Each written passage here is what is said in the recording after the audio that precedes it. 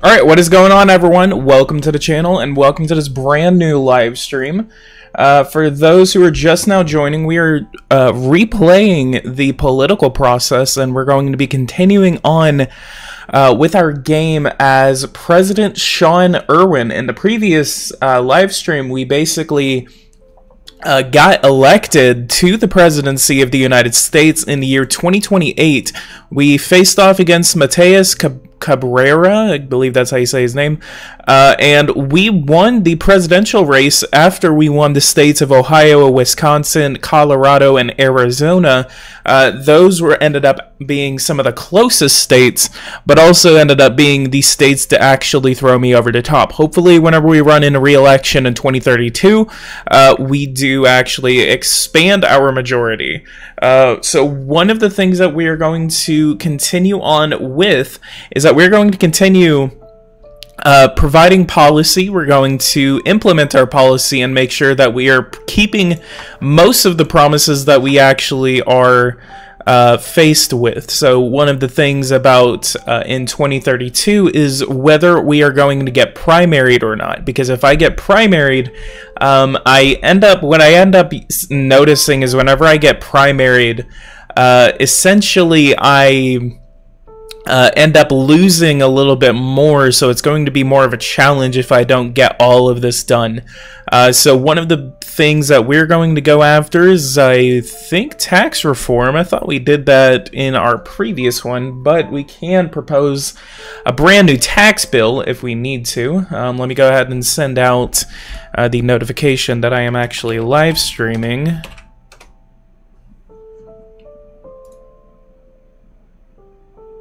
Alright, there we go. Everyone should be arriving now, so hopefully we see everyone here. Let's go over to tax policy, and then let's go to tax bill. So one of the things, let me go ahead and pause this right here before I look at chat. So essentially, let's do this at 10:05. Yeah, let's do 10:05, then 16, we'll do 16, and then we're gonna reduce this just a tad bit, and then 4th, we're gonna do that at 30.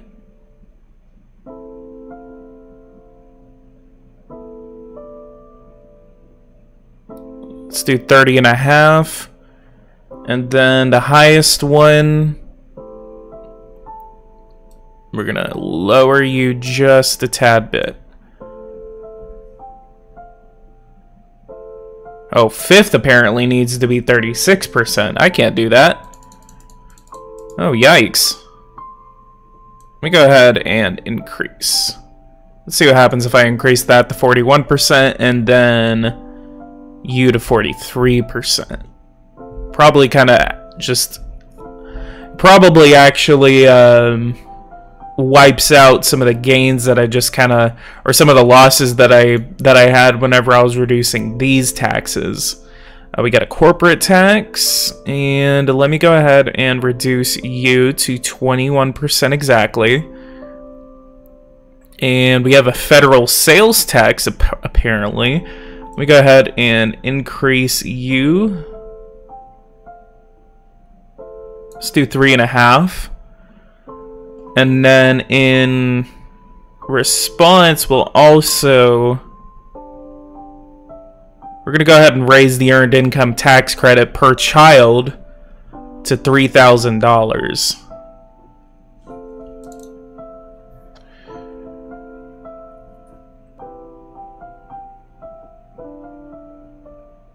You can't get primaried as a president? I think you can. You still can get primaried whenever you're president.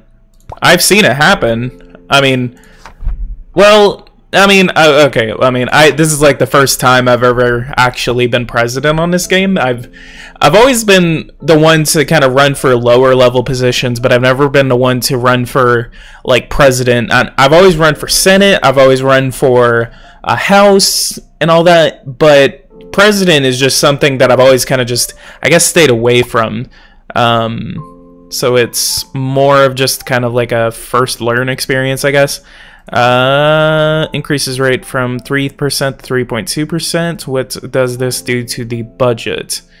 An increase of approximately $763 million. It passed the House unanimously, passed the Senate almost unanimously. Only supposedly one Democrat voted against it. Wow, this... If I oppose it, see if I veto it, they kind of skewered it whenever it went through the houses of Congress, and now it's just completely just dead on arrival, I guess. Let me go ahead and veto it, but the 2/3 majority vote does override my veto, so it has become law. So that's the thing that sucks. I hate. That's kind of also why I hate tax reform. Tax reform usually. Tax reform always just kind of screws me up. You should have ran in the Minnesota series. I think I did. No, I did. Okay, no, I did run in the Minnesota series. I remember that. I ran... No, I only ran for governor. What did I do in the Minnesota series? I can't remember that. Alright, we are in... I think this is... Are we in... let me look. City... Are there elections going on right now for the local councils? No, there's not. I think this guy is like my protege, and he's been there for at least almost a decade. Hopefully he retires soon. How old is he? He is 66. Wow. I think he is. I think he is. Where protege? Where's the proteges? There you are, protege. Yeah, Mayor of Wichita Falls. He's been in office since 2024, and then he's in office until 2032. He actually expires at the end of my term. Interestingly enough, well, actually, 2031 is going to be the election year. Okay, so 2030 is going to come up, and then 2031, and then 2032. So local elections again. Local elections are always going to be about the year before the presidential election, which is kind of a good time frame. So it's good that it's kind of like that. It's kind of like you have you have the midterms, and then you have local elections, and then you have presidential elections, and then a year after the presidential election, nothing happens. So it's kind of like a break from just all the campaigning and all the crap that just happens between those campaigns. Lots of money being raised between now and the next one. Vote on legislation. It is defense appropriations, $628 billion for our Defense Department. Go ahead and support that. So this is my job, is to sign all these bills into law. I can't really amend them or anything because I'm not in Congress. So it is just my job to sign these budget bills into law as Congress passes them. Energy appropriations, $31 billion. All of this is getting unanimous support, so that's great. Financial services, support. Homeland security, $71 billion. Interior environmental appropriations and related agencies appropriations, $50.5 billion for the Department of the Interior, Forest Service, National Service, and the Smithsonian. Great. Labor, health, and human services, $2.2 trillion being given into the health department, so that's great. Legislative branch appropriations, $4 billion. Veterans affairs, $193. State and foreign operations appropriations, $42.9 billion. It's by Herb Blumstein from Texas. Provides funding for programs under the jurisdiction of the State Department. So that's interesting but different. It's HR 21. $142 billion for transportation, housing, and urban development. All right, that's great.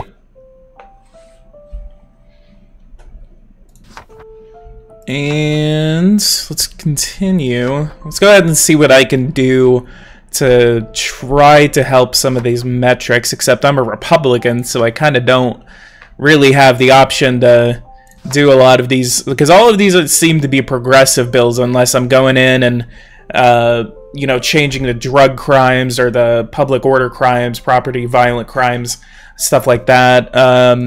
City police departments, can we try to shoot for that again? Since I am a Republican, that's something that I could actually probably do. Think we still have, yeah, we should still have Congress on our side, so I think we're going to be able to get that passed. Your experience and reputation have influenced the vote of 22 politicians, changed the vote of 21 politicians. That's, wow, that's the most I've ever seen. Your legislation, H.R. 22, is made out of committee with a vote of 27 to 12. And then, so it influenced the House, passes the House with 305 votes to 130. So even if I veto it, then it's actually going to pass. Can you please make a new Power and Revolution Angola episode? Yes, I will. Think I could actually shoot for today if I could continue the Angola series. But then if I don't do it today, then I will definitely do it tomorrow. So expect it today or tomorrow. Really just depends on what I am doing. So do apologize for I apologize for the lack of consistency within my posting. I know it may be frustrating. I'm really just, again, trying to figure some things out, and I'll definitely be back on regularly scheduled programming, I guess, if you say that. Might buy Lawgivers when it comes out, or maybe Democracy 4. I would recommend Democracy 4. Lawgivers is okay. I need to play it again. I apologize for nothing. Same. I would recommend Democracy. I actually haven't played Democracy 4. But I like Lawgivers because I'm in the Parliament simulation. I'm gonna have to try Lawgivers again. I remember he named it something else, but then changed it to something different because Lawgivers, I think, was apparently already named after something, so he immediately had to change it as soon as he released the game. Remember that. Legislation has been approved by the House of Representatives, 305 to 130. It has been assigned to the Senate Judiciary Committee, and then has been granted a hearing, and then it influenced the votes of 11 politicians and changed the vote of 11 politicians, and then passes the committee 12 to 8. Goes over to the Senate, and it is passing the Senate. I have influenced the vote of 54 politicians and changed the vote of 53 politicians, and it passes. I actually had some Democratic support on that bill, so it passes the Senate of the United States 63 to 37, and it lands on my desk. Finally, we can put some more police into the streets. Establishes the program. This is the first time I've actually been able to get this passed.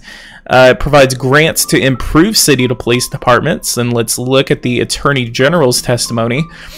This legislation authorizes the federal government to provide funding to police stations so that they can hire additional police officers as a discretionary program. Funding levels are determined during the budget process, but the average funding level is approximately $11.5 billion, or 0.3% of the total federal budget. This will provide police forces with an additional nearly 200,000 police officers nationwide, so that's great news for us and great news for our local police departments. You should play Hearts of Iron 4. I suck at that game. Lawgivers 2 is going to come out soon. They have a page on Steam now. Oh, I didn't know they were making a second one. Okay, I'll definitely look into it if they're making a second one. I didn't notice you were saying 2 whenever you were saying Lawgivers, so I just looked at Lawgivers and I was just like, I remember that. But yeah, okay, I'm gonna look into Lawgivers 2. I'll see how that looks. Poverty. Let's go to minimum wage. Federally, can we keep it at $10? I would go for 12 because I know Republicans would actually like that. Public housing, 9.6. Jesus Christ, that's for the federal government. There's a lot of state programs out there. Democracy 4 looks great, but it doesn't have Parliament yet. I highly doubt they would put Parliament in Democracy. Like, they've gone through 3 other iterations for that. Can you please make an economic tutorial for Power and Revolution? Yes, that is still in production. I've basically been in the script making process of the economic tutorial. The economic tutorial. Let's look. Okay. I'm gonna go ahead and commit to the economic tutorial as of now. And I'm gonna go ahead and shoot for about the end of the month. I'm gonna try to get that economic tutorial out by the end of the month.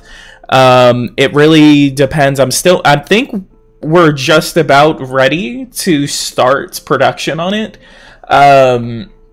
Because there's a lot of work. I'm sorry it's taken so long for the economic tutorial to come out, but there's a lot of work that it's going to be going into the economic tutorial, because the economic tutorials have been my most viewed videos. So the plan is Gabe Vogel. If you guys are familiar with Gabe Vogel from Power and Revolution, he has a channel, over 400 subscribers. He is joining me, and he's going to be helping me narrate the entire thing. It's going to be narrated, dual narrated by both me and Gabe Vogel.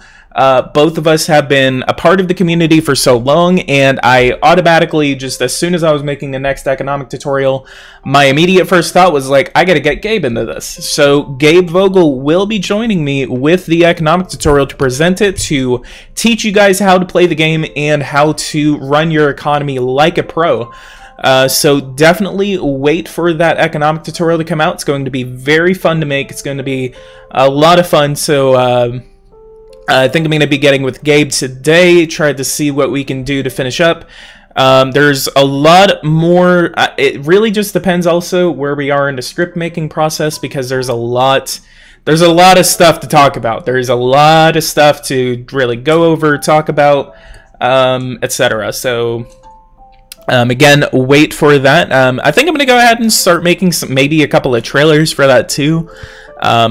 Just to kind of build up a little bit of, and once the economic tutorial comes out, I definitely do want to resume making regular Power and Revolution content, because I know you guys love that content. About 60% of y'all said that y'all liked Power and Revolution over the political process. So if you enjoy the political process, you should play as Democrat out of Atlanta's. Okay, that's a pretty good one. ZK Gaming, thank you so much for that support. I really do appreciate it. Yes, we finally make Angola a great democracy now. Yeah, I know. I'm going to continue Angola because I want to see how far I can actually get them into becoming a democracy before my party either throws me out or I get assassinated. So that's going to be fun. Universal preschool federally. That'd be... If I actually... Okay, hang on. Let me see if I can actually do this. Let me see. I know it's a Democratic bill, but even Republicans are in support of it. And plus, this isn't going to be the most. I think there's a lot of different state programs out there that are already providing universal preschool to their own citizens. So essentially what's going to be happening is whenever I start the federal program, then it goes over to the states. Essentially the $60 billion is going to be significantly less because I'm splitting the cost with the state government. So, and then not only am I splitting it with the state government, I'm also splitting it with the city government. So, or the counties, I guess. So these counties and then the states are all providing their own programs, and then the federal government steps in and says, hey, we can go ahead and provide you with this amount of funding, and etc. So let's see if I can get this passed as a Republican president with a Republican Congress. Yep, see, apparently Republicans really like universal preschools, so it passes the committee. HR 23 passes the committee 38-0, complete unanimous support. Look at that, it passes the House of Representatives with 434 people supporting it. Gets the entire Republican Congress to support it on my side, along with the rest of the Democratic coalition, and then gets sent over to the Senate. It gets passed through the Senate committee. It was the Senate Health, Education, Labor, and Pensions Committee, and passes that 22-0. It goes through the Senate 100-0, and I influence the vote of 54 politicians and change the votes of 50 politicians. So let's look at this. Speaker of the House does oppose it, and then the Senate Majority Leader does actually oppose it too. It passes unanimously, but then you get these messages telling you not to support it. So, see, the Democrats support it, but the Republicans really don't like it. But let's go ahead and support it anyway. I'm going to go ahead and go. I think that's going to be the last thing for this fiscal year that I'm going to pass. There's, pardon the Thanksgiving turkey. Hell yeah. You take your place on the White House lawn. The air is crisp in the late autumn morning. The sunlight filters through the tree limbs that have shed nearly all their leaves. A crowd of photographers and guests stand across from you. In front of you, standing on a table, is a confused and disgruntled-looking turkey named Harrison. Once all of the photographers have gotten into position, you announce that you hereby pardon Harrison, the turkey, who will live out the remainder of his natural life in peace and happiness. The crowd cheers and applauds. Harrison turns towards you, and for a moment you think you see the gratitude in his eyes. You smile and return to the White House. The event is ended. For one thing, why is the President of the United States staring a turkey in the eyes? Like, that's kind of weird. Crowd cheers and applauds. Harrison turns to... That's weird. That's like that means you have like a cryptic moment with a freaking turkey. Like, look at that. You just, it turns toward you, and then you look straight into the turkey's eyes. That's just wrong. I think they voted yes because of your influence. Yeah, it's probably, again, because of my influence. Let's look. See, Democrats hate me, but Republicans absolutely love me with 77% approval. And I also have complete control over the Congress. So they're just like, well, do whatever the heck you want, I guess. Joe Biden won the USA presidency, as he should. He also won Georgia. Yep, he's the first Democrat in about 28 years. And that's right, 28. The last Democratic president to win the state of Georgia was actually Bill Clinton in 1996. And the one before that was Jimmy Carter in 1976. So it was 20 years before Bill Clinton, whenever Jimmy Carter won his home state of Georgia, and then in 1996, whenever assisted, it was actually mainly because Ross Perot, if you guys are at all familiar with the 1992 and the 1996 elections, there was a third-party candidate that kept on running and essentially stole so many votes from the Republican Party.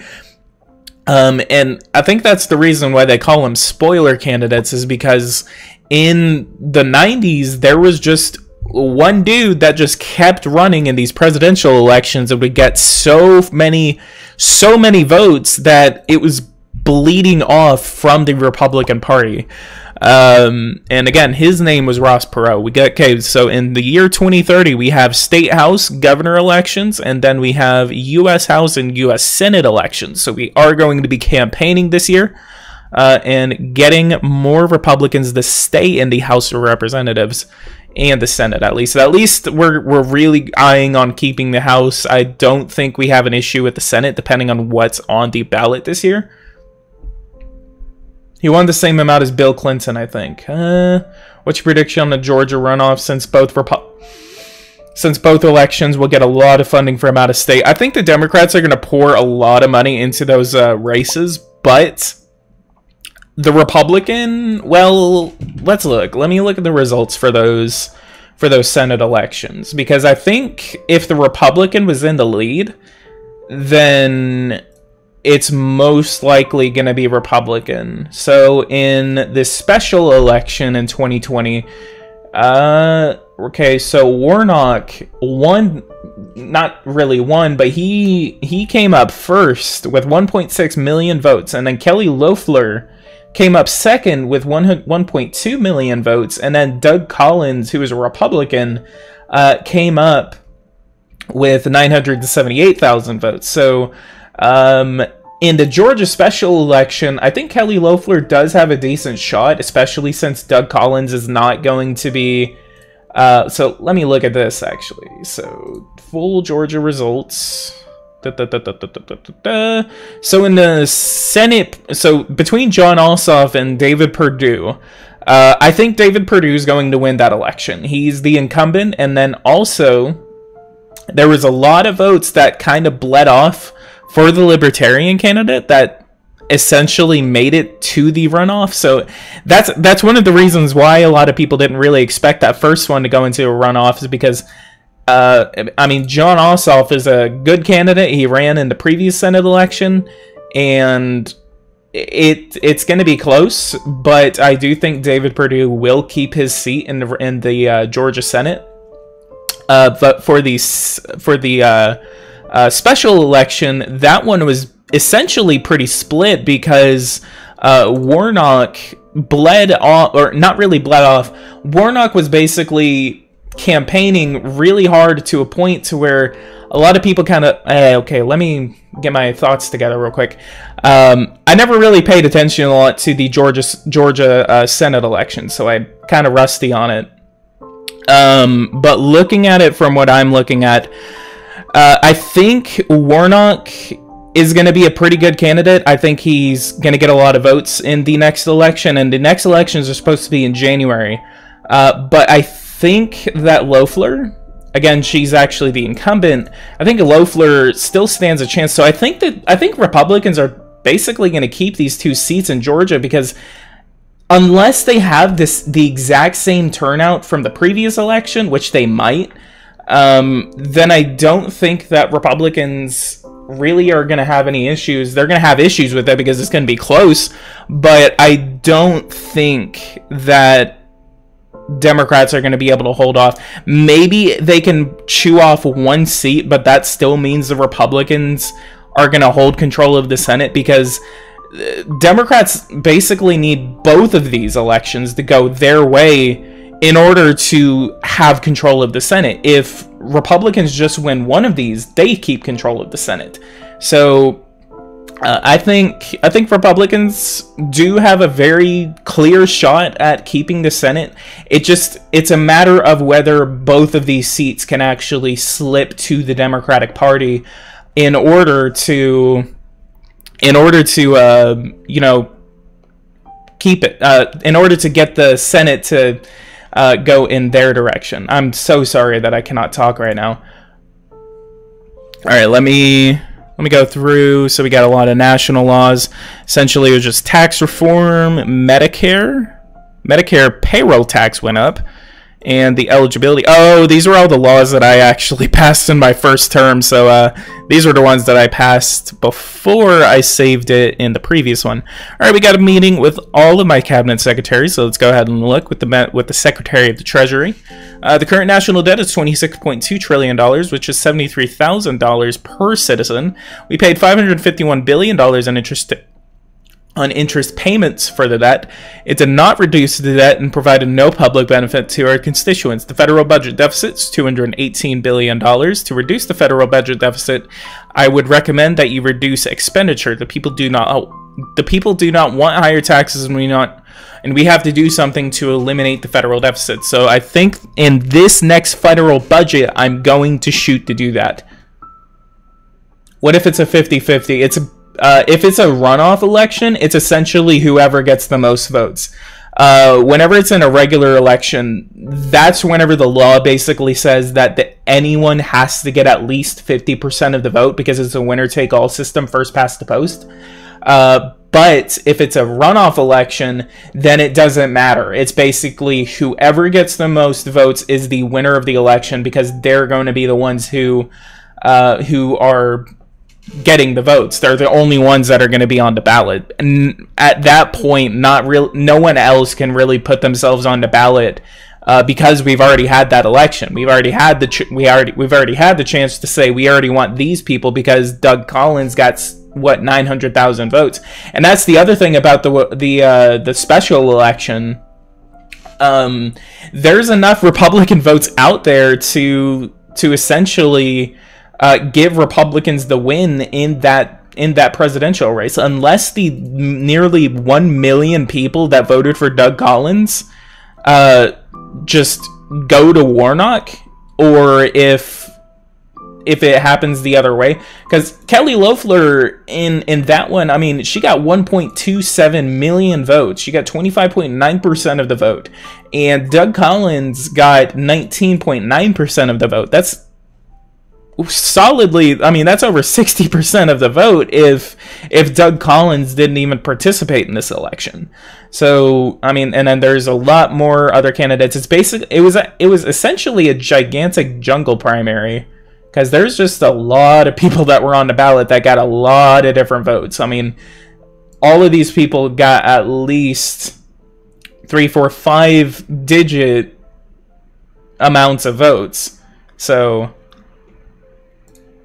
I think Republicans have a pretty good chance, like I think 60-40 of winning the special election. And then in the actual election, not the special election, but the first election, again, I still think that unless that independent vote does not come out and more people, it really just depends on what the money kind of looks like by then. But anyway, let's go ahead and continue this instead of me just trying to figure out how to talk. All right, meeting with the Attorney General, President Irwin. The federal prison system currently houses 460,000 people at a cost of $15.2 billion.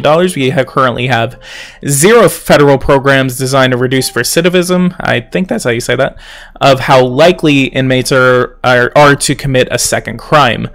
Secretary of the Agriculture, President Irwin, is good to see you. SNAP, also known as food stamps, currently provides nutrition to 62 million, wow, 62 million individuals, helping reduce the poverty effect by 2%. The program costs $74 billion per year.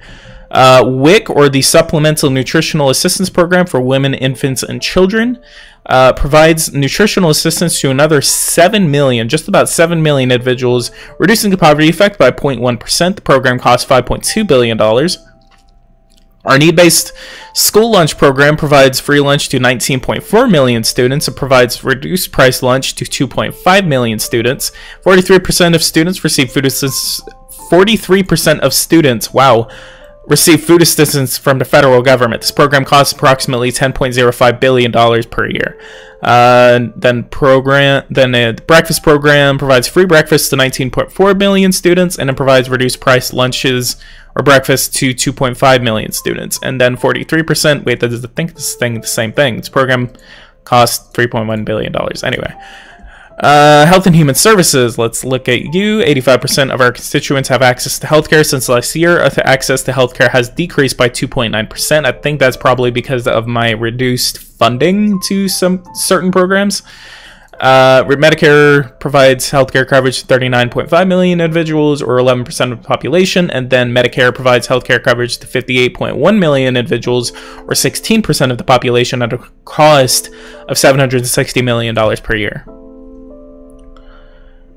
Is it just me, or did most African countries gain independence in the 70s? Yes, that's in the 60s. Between the 50s and the 70s was essentially when Africa, a lot of the colonial powers kind of like backwarded from Africa because they started to realize what the heck they were doing. And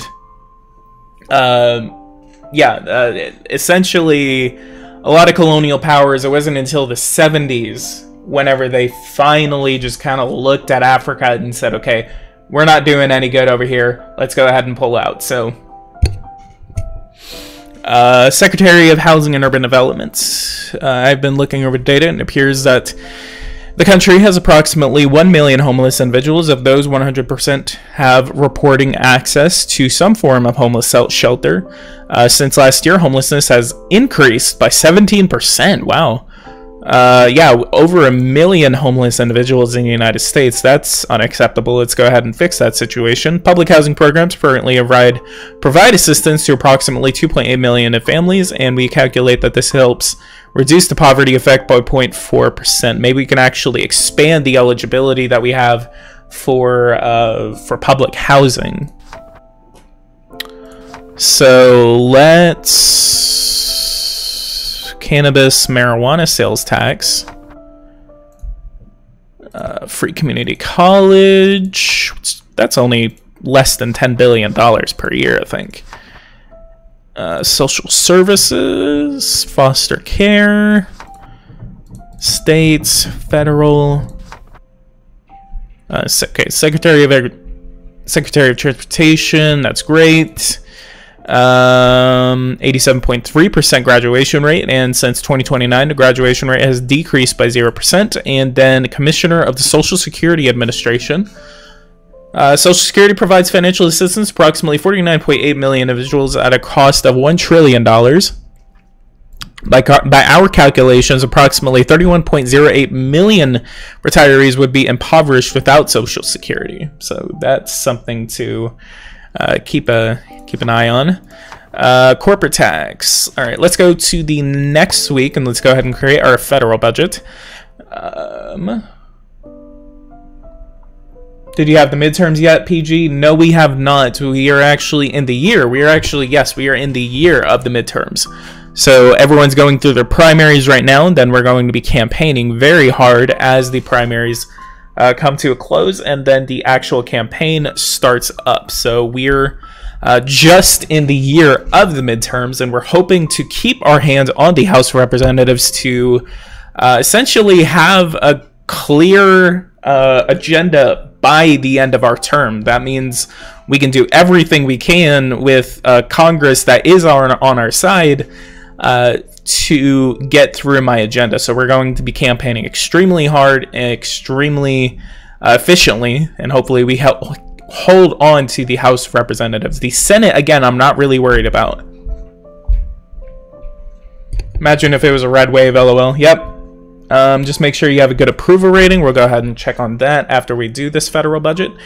So instead of just kind of like narrating what I'm doing with the federal budget, I'm essentially, what I'm going to do, I'm not going to talk. I'm basically just going to go through and I'm going to do it to my liking, I guess, because usually I do like to pay attention to these federal budgets. I like to fix the situation that we have with the federal budget deficit. I want to try to get rid of that federal budget deficit by the time I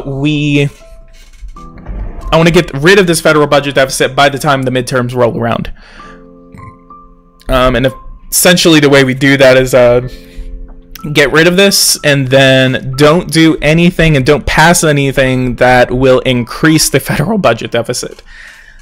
So let's go ahead and see what we can do. All right. So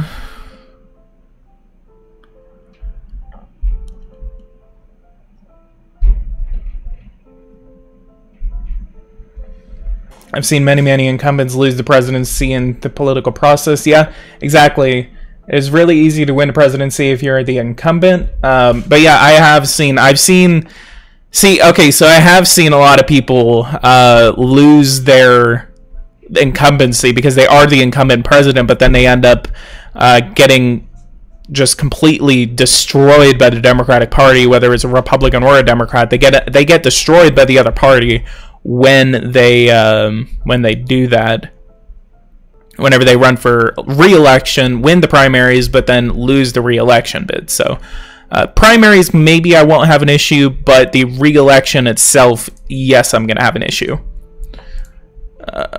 Payments to states for child support, no.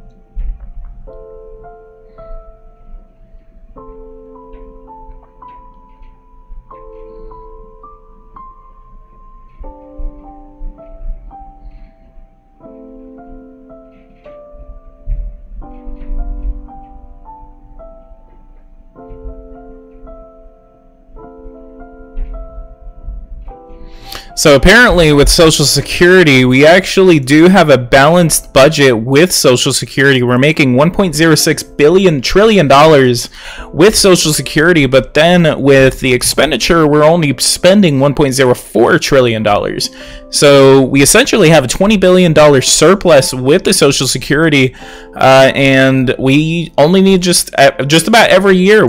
That's the only time we ever need to touch it. We need to mess with the eligibility rate, definitely raise that eligibility rate, because if you leave that literally over at 65, you're going to be spending a crap ton of money, because your healthcare is really good. Your people are living longer. You're going to have an age crisis in about 10 years. So definitely keep it in an appropriate level, depending on what time, I guess, you're in. Whether it's in like the 2040s, 2060s, if you leave this, literally again, if you leave this eligibility age all the way down at where it is in the beginning, your surplus, at least with the federal government, you're gonna die. Like, it hurts. It really hurts. I did that one time with Florida and refused to do it. And I watched the federal budget deficit, the interest payments, like per year by 2045 was like $1 trillion. Just for interest payments alone on the national debt. So definitely fix that. That's why you really need to fix that situation, especially if you have the power to do so. And whenever you're a president, you do have the power to do so. $15 billion. Oh yeah, let's definitely go ahead and do a marijuana sales tax. And it's only going to net us about $1 billion. Let's do 10%, $1.2 billion. Renewable energy tax credit, let's go ahead and raise that to about 5 cents. And interest payments on the national debt is $555 billion. And the IRS funding and administrative cost funding, let's get right into the new. No, I'm just kidding. I could get rid of the earned income tax credit, honestly, but don't know what the reaction would be to that in an election year. That actually reduces the national debt. Okay, what happens if... Okay, let's do you at 45%. You at 42. We just slightly see in an election year, what am I doing? I'm about to George H.W. Bush this thing. But let's do it anyway. Less than 38,000. Let's put you at 15. Less than 91,000. So that's the middle class. Let's do you. See, it's barely even budging. It's barely even budging. I'm increasing these things by several percentile, and it's just not generating that much income. Less than 190,000. 35. 301. Tax the hell out of the middle class, lol. Can you refinance the debt? Not yet. But that does sound like a good idea. I'd love to refinance my debt. It's just like refinancing a mortgage. I mean, again, I could get rid of the earned income tax credit. That's sucking off $150 billion for people to get a bunch of money for their kids. Or, I mean, at the same time, I could reduce the tax credit.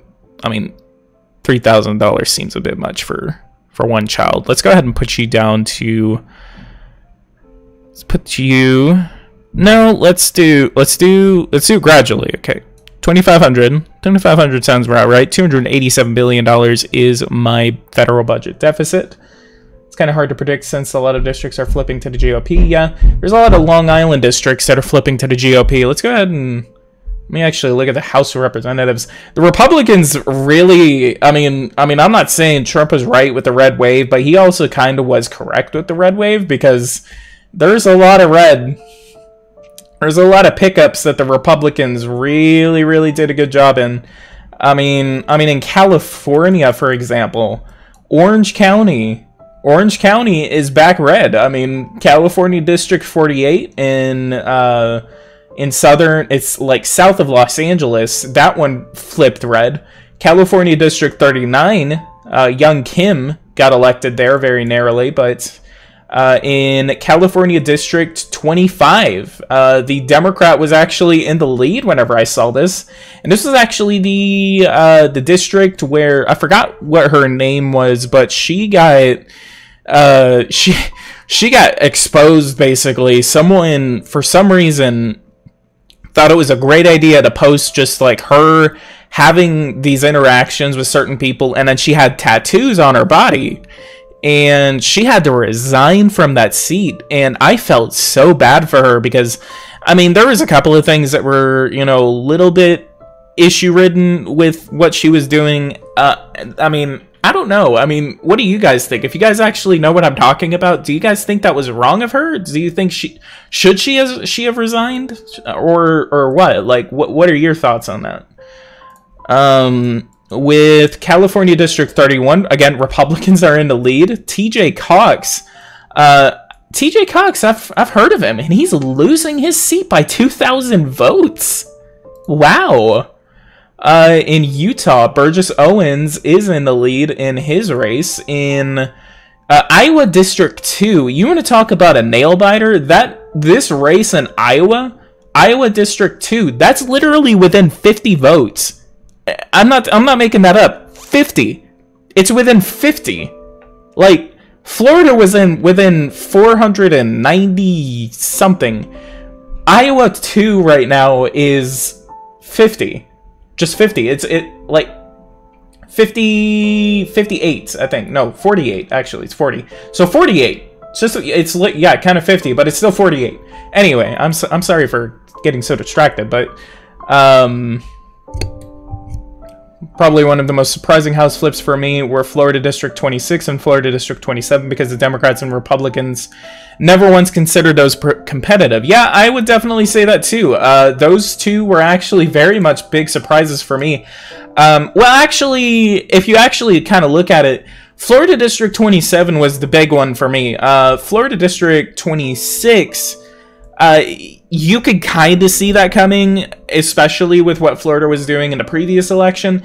And Florida very much shifted over to the right in this election.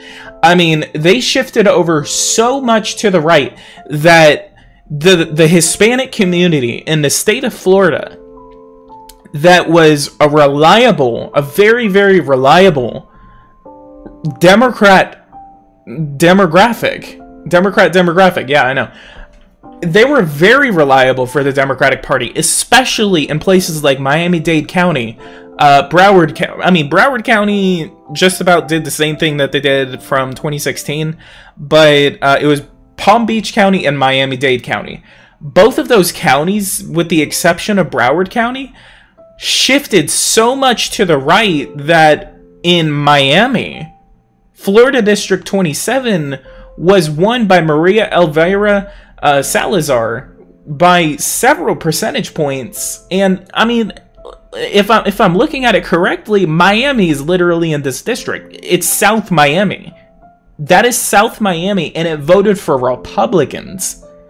I mean, if you don't think that the Democrats have an issue with certain demographics, this is the warning bells ringing. I mean, that is huge for Democrats to lose in demographics just like that. They're not supposed to be losing. I mean, what I saw, it was in Florida, the Cuban minority that shifted from like 50 percentage points Republican to about 65% Republican. And then Hispanics as a whole went from, I believe it was like 56%, from 56% Democrat all the way to 50% Republican. there were huge demographic shifts in the state of Florida that no one really saw coming. I mean, a lot of people I saw it coming, honestly. There's a couple of videos where I was literally saying there's demographic shifts that are about to happen in this election that is going to be extremely lopsided. I honestly kind of knew that white people were going to shift away from the Republican Party, but then minorities would start shifting toward the Republican Party.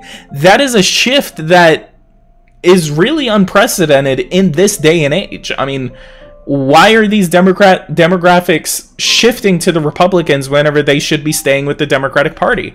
Mainly, it's because the Democrats are somewhat taking advantage of these demographics. They look at them as, hey, we are fighting for you and we want your vote, and then don't really say anything else afterward.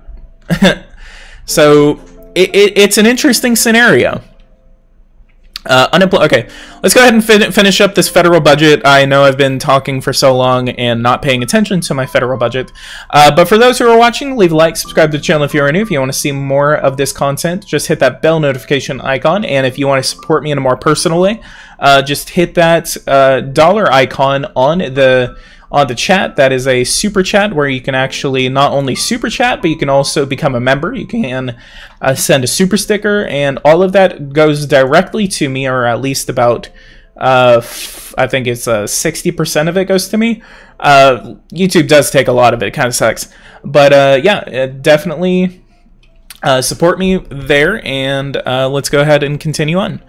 We do have a surplus with the Social Security Trust Fund. That is great. So I think we need to continue reducing spending in some certain areas to continue on. Only $327 million if we do the high school equivalency program.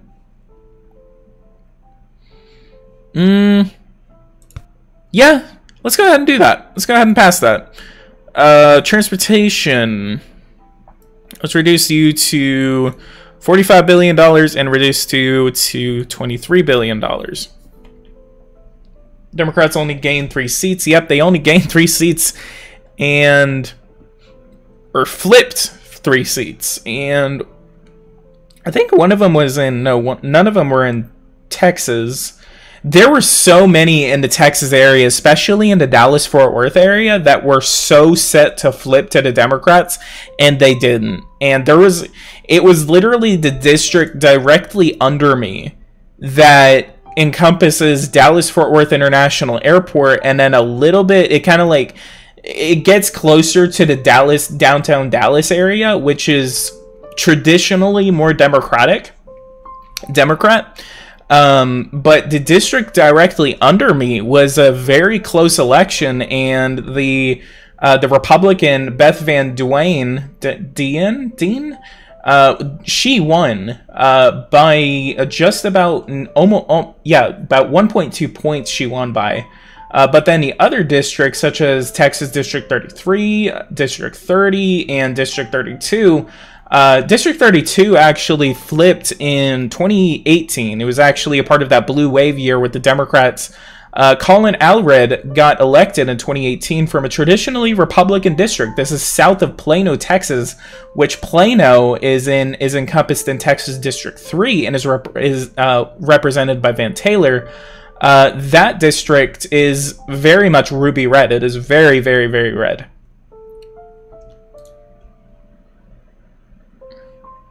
All right, FAA. Actually going to increase spending for you. Federal Transit Administration, the FTA. It is responsible for managing mass transit across the nation. It distributes funds to help create and maintain mass transit programs. Let's go ahead and increase you to about $15 billion. And then the Federal Railroad Administration, which is responsible for creating and overseeing railroads. Let's go ahead and increase you by about $500 million. Energy, we have Office of Nuclear Energy. Go ahead and give you full funding. And we really, again, need to... Let's increase the unemployment payroll tax.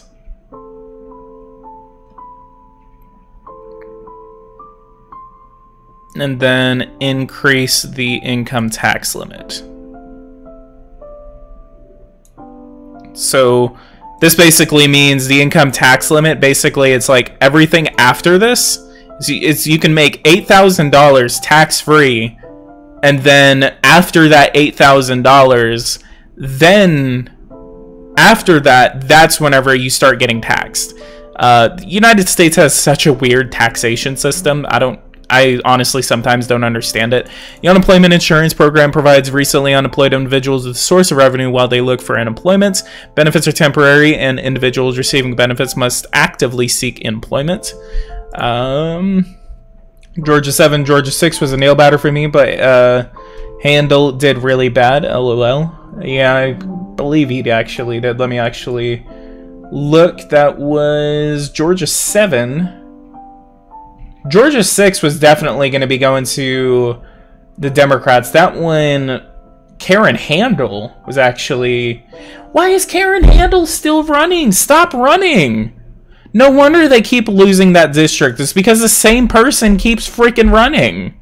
I don't know why Karen Handel thinks it's like such a good idea to just keep running in the same district at the same time. Like, it's probably because she's the only Republican that wants to do so. No one else wants to run. So see, it's too much. Charleston's district actually flipped a Republican in South Carolina. I see so much money went into South Carolina and they didn't do it.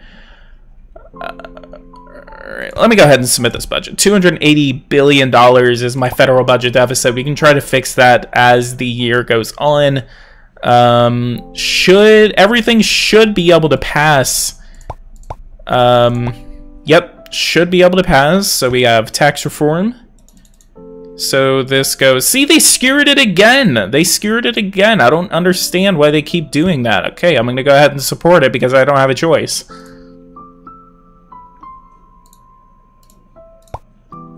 High school equivalency, support. And SNAP, 125, and benefits do go down to $1,200. So how much am I saving on this? Compared to the current policy, this legislation will decrease eligibility by 617,000 individuals and decrease expenditure by $6.5 billion. And an expert testimony on SNAP. So let's go ahead and support that bill. Public housing and eligibility rate goes from 9.6% to 12%. So let's look.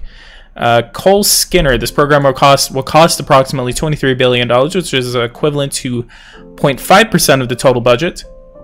This will increase expenditure by $5.3 billion, and then will provide housing assistance to 3.6 million eligible individuals, which increases eligibility by almost 1 million people. So that's great news for us. I just, all those conservative policies, and I'll do one liberal policy. I'll do one, even though it increased the budget more than it needed to be. But that's politics for you. That is politics for you. Increases tax credit from 2 cents to 5 cents per kilowatt hour of electricity produced. And unemployment insurance goes from 1.5 to 2% and increases taxable income from $7,000 to $8,000. And 12, let's go to that 10% cannabis tax. And that is good. That is good. That is good. And let's go ahead and go to week 19, and campaign period should start. All right, we have a Senate candidate from Nevada, all of these guys here, even Texas 27. Let's go ahead and visit you real quick.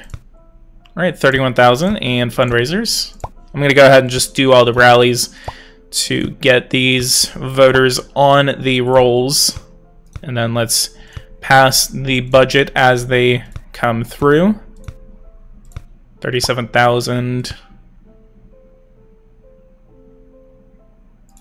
Is it 37,000? I think this is nationwide, so it's not really keeping a tally on that. Republican from Pennsylvania. Is that a senator? Where are you from? Are you Jake Sweeney from Pennsylvania? Huh.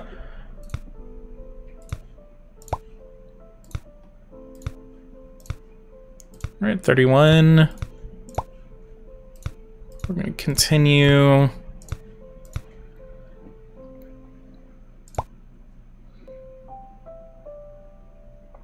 Dems hated John McCain until Trump got into office. Yeah, I think I remember that.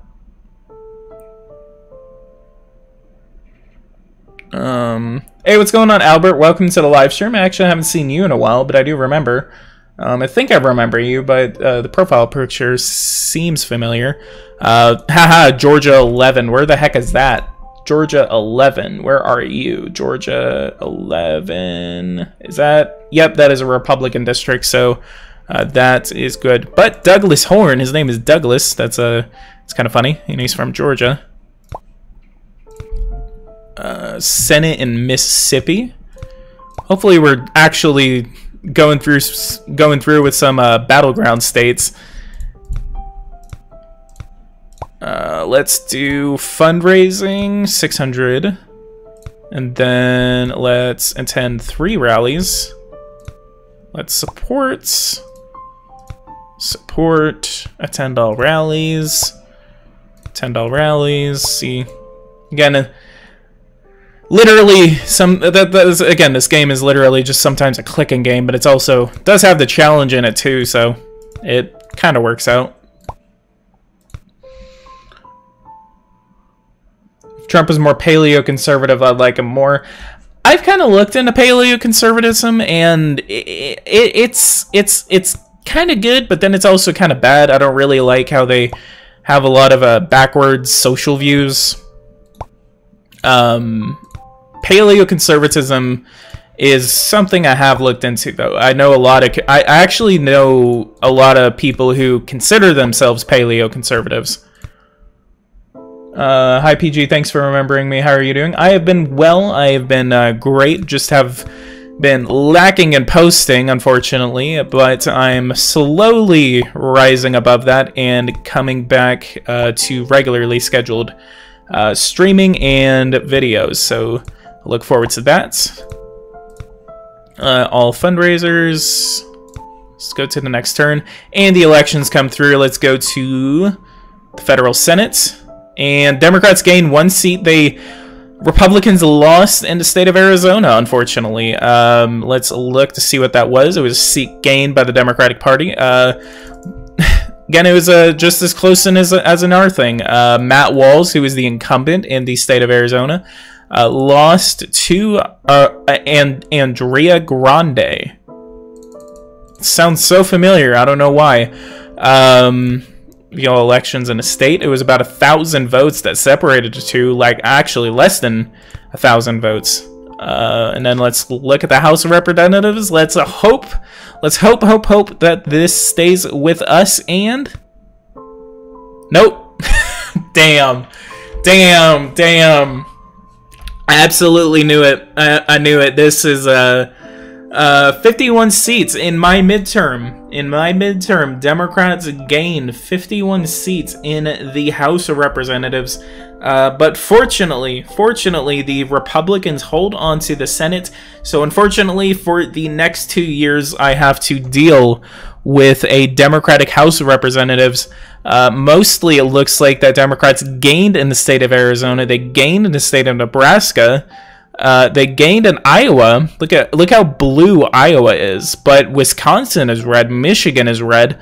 Pennsylvania is probably shifting a little bit more red. So hopefully we actually hold on to them in the presidential election. Ohio is not as red as I would like it to be, especially in North Carolina, Georgia, and even Florida and Texas are trending a little bit bluer. So what does this mean for my re-election bid? We'll find out.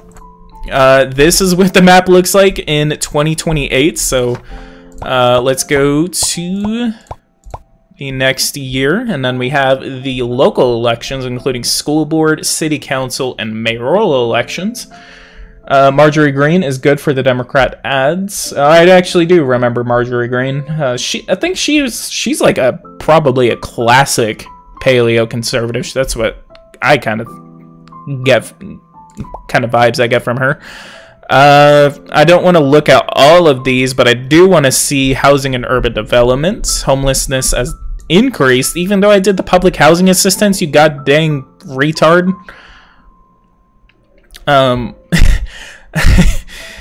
Secretary of the Treasury, federal deficit this year is going down. I'm glad that it's going down. I mean, we're still paying a lot. I mean, okay, so this is actually really good news. In my administration, I have kept interest payments on the federal deficit at $555 billion, and the federal budget deficit has been going down. So that is great news for my administration. So we have a loss with the House of Representatives, but we do have some good things going toward us. Let's go ahead and look at the metrics and overview. So during my administration, looks like economy has been doing a little bit better. Education has been doing a slightly better, but taxation, definitely, no one really likes my taxation policies. What did they start at? 55%, and then after I got in office, it just slammed back down. Healthcare, sorry, I have to fix this budget deficit that the previous administration started. Crime has been doing better. Infrastructure is doing a little bit worse. Maybe we can reduce that or increase the funding to it. National debt, again, has been doing a little bit better, as debt per person was $77,000. Now it's $73,000. So that's... Look at this. It was actually trending downward. It was about 50 downward as the administration started going on. This is my election period, and then as soon as I get in office, it starts going up. Maybe I can get that up above 40% before my next before the next election. Immigration is doing a point better. Increase to the funding that we actually have has actually reduced illegal immigrants. So let's look. Started at 49% and has been going up. So immigration approval is very important to us. Military has been doing about the same. Then department effectiveness is slightly down, but also above its original. So was at a low of about 71%. Then went up and then up and up, kind of went down. And then this was my election right here. So we were trending about 89% in department effectiveness. And then as soon as I get in office after my first year, it goes up to above 97, 98%. And then now it's trending just around 99%.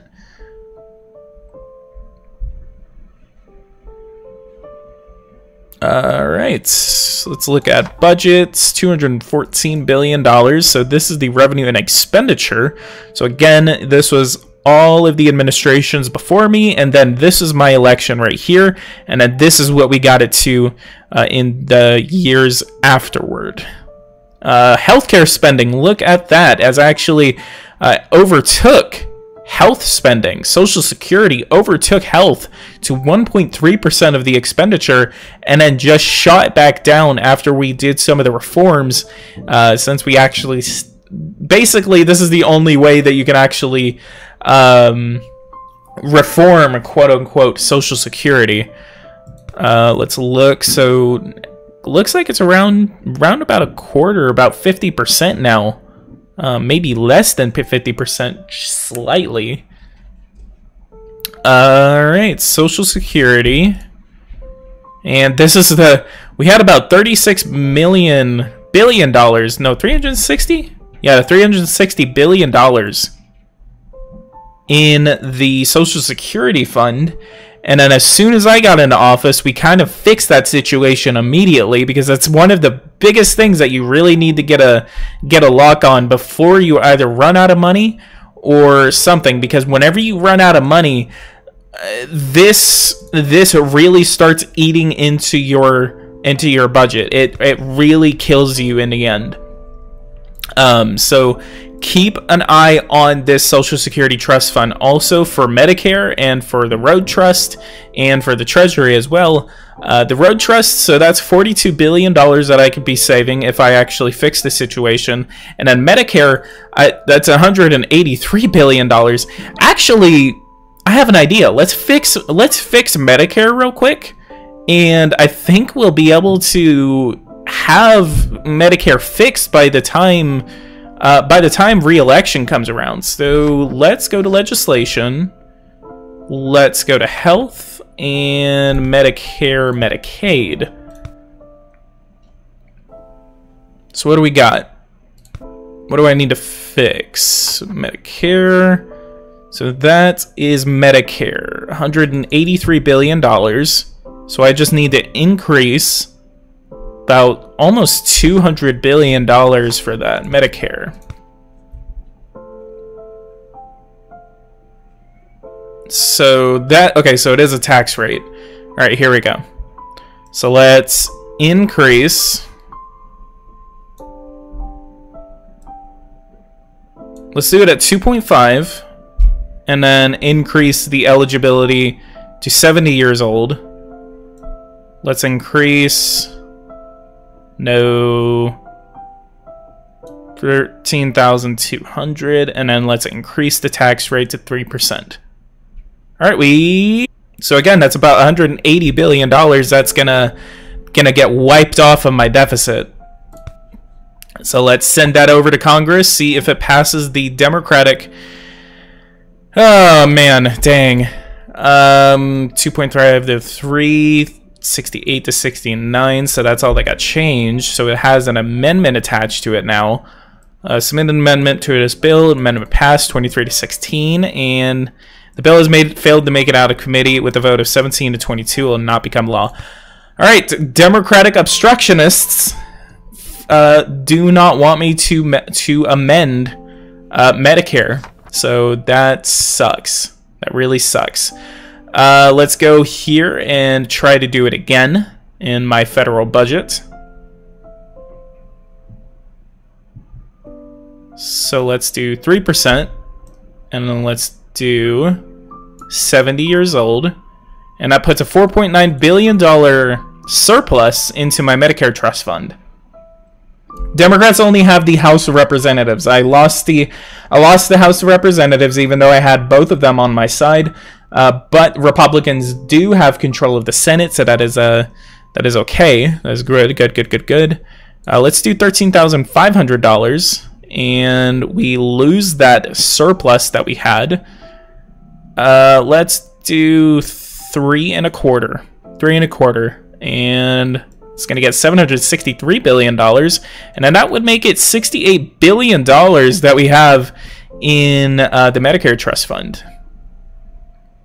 And that is $127 billion to my federal budget deficit, and it does, again, reduce my total national debt. Essentially what I need to do is get rid of $127 billion worth of spending that I have. All right, let's go ahead and submit that, and gets rejected by the Senate. God, that sucks. All right, let's go ahead and go through this year. Run for re-election. Should I run for re-election, boys? What am I doing? I've been live streaming for a whole hour. 59% approval. Oh god, I think my approval has been going down.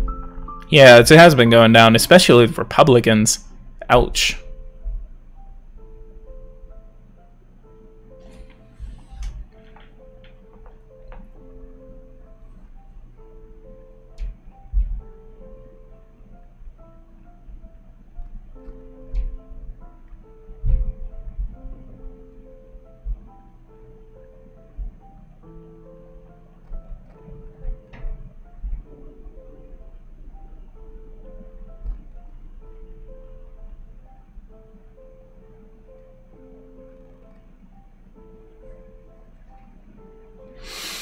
All right.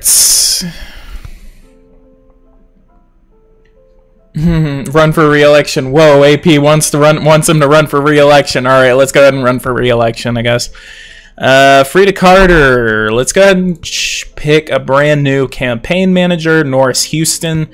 You look beautiful, so let's go ahead and choose you. All right, and our campaign platform is going to be to reduce the taxes that I increased. So let's reduce the income tax. Let's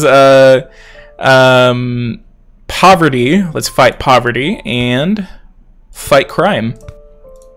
We actually have fixed crime. That's actually a really good thing. Opponents. And we are uncontested. Great news. That is great. So that means I am the Republican nominee. Let's go ahead and train all of my staff for this election campaign. And yeah, look at all that money just flowing in. Just flowing in, boys. Just flowing in. Alright, let's predict the election. So we're gonna try to hold on to the state of Arizona. We're gonna try to hold on to the state of Colorado. Well, actually, so let's hope that we win it, but then just assume that the Democrats are gonna flip it this time. Florida, we're gonna try to hold on to. In Iowa, we're gonna hold on to Iowa, and in Maine, we're gonna hold on to Maine. We're gonna try to hold on to Michigan. We're gonna try Nevada, New Hampshire, North Carolina, obviously. That throws us over the top, 271 electoral votes. Ohio is a must-win for the Republican Party. And Wisconsin. Wisconsin, we're going to go ahead and hold on to you. What about Pennsylvania? Where is Pennsylvania? Democrat. See if you can throw you over to the top for the Republican. Okay, let's close you. And let's do some economic growth ads. $25 million nationwide.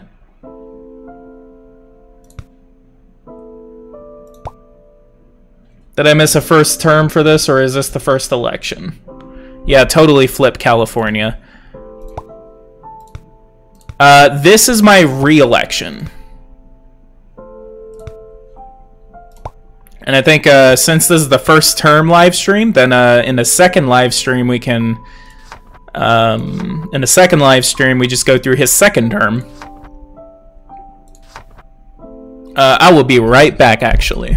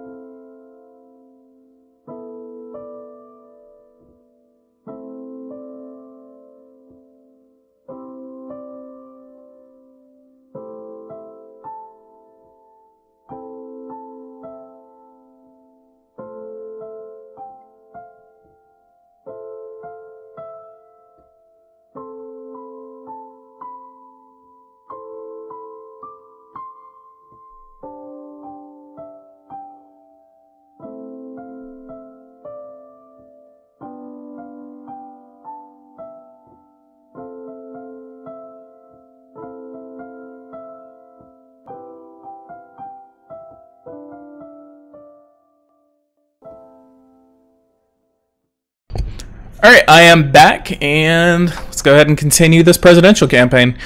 Okay, first off, let's go ahead and travel to the state of Wisconsin. And what we're going to do...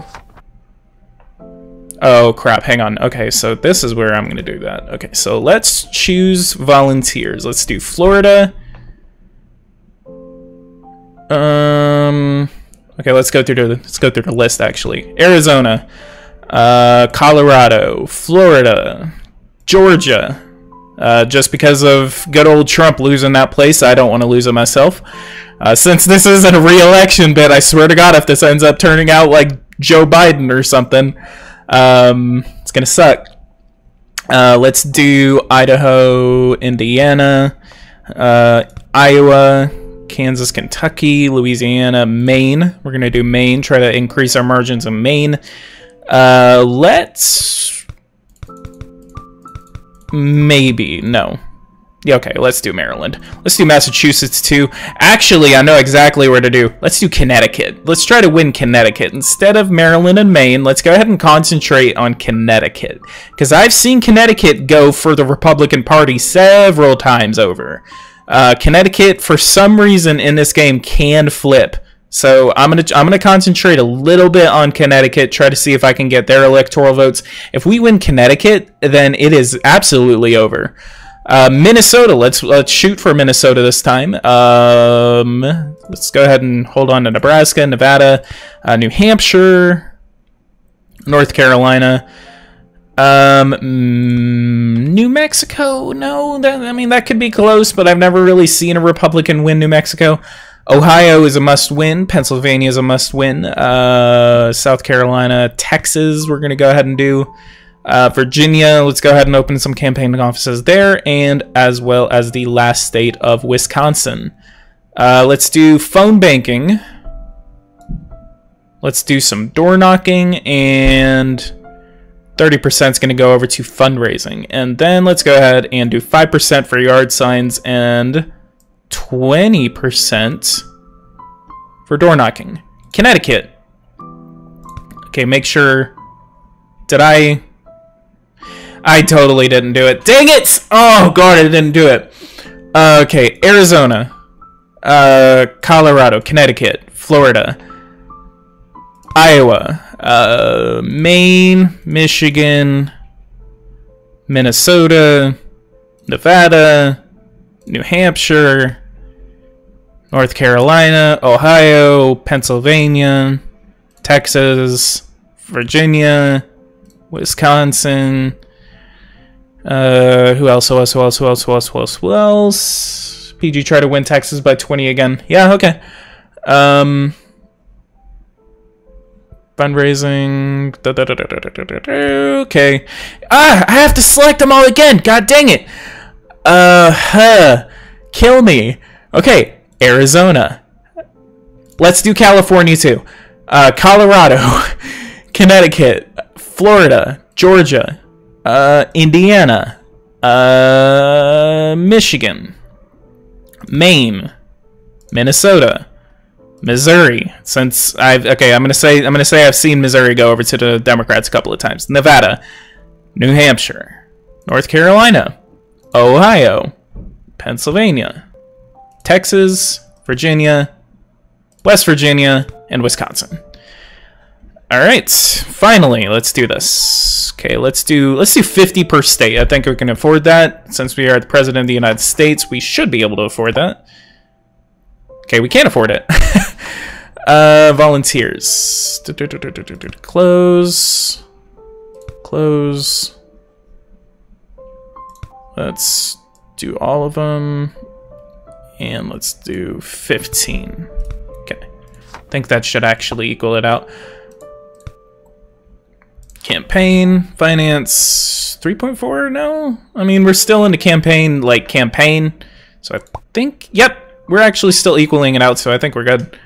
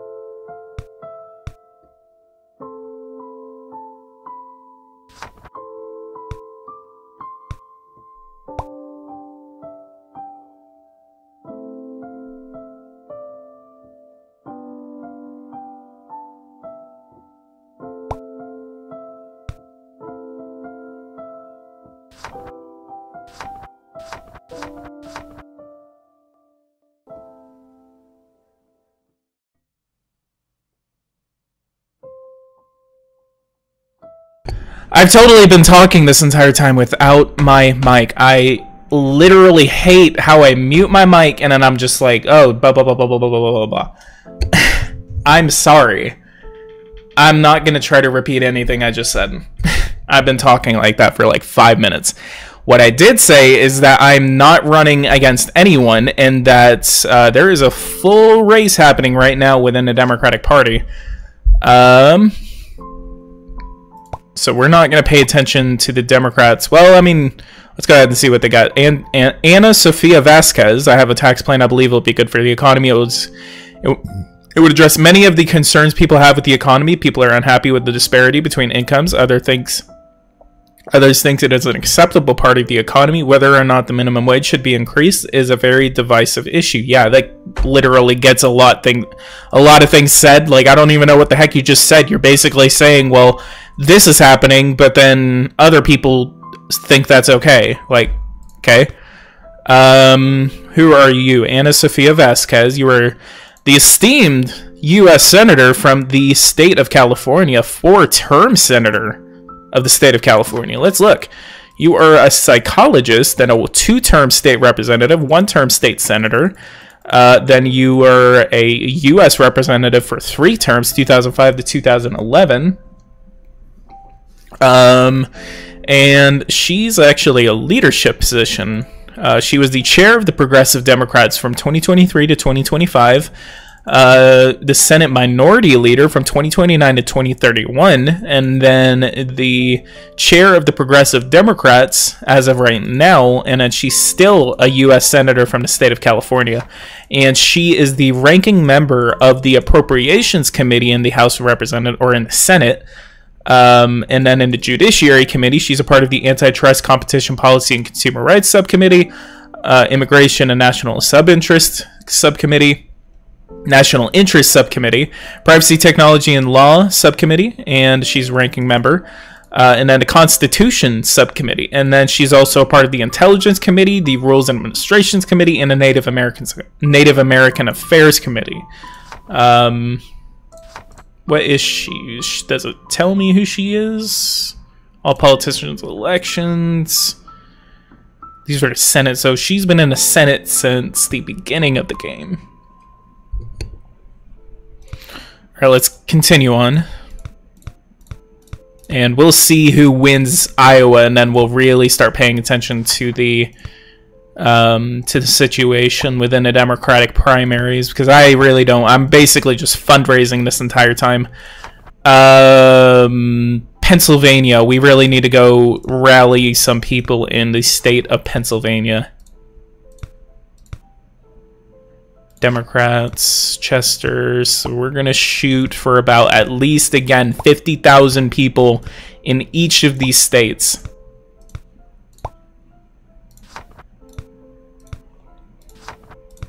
And in, what about here? Let's do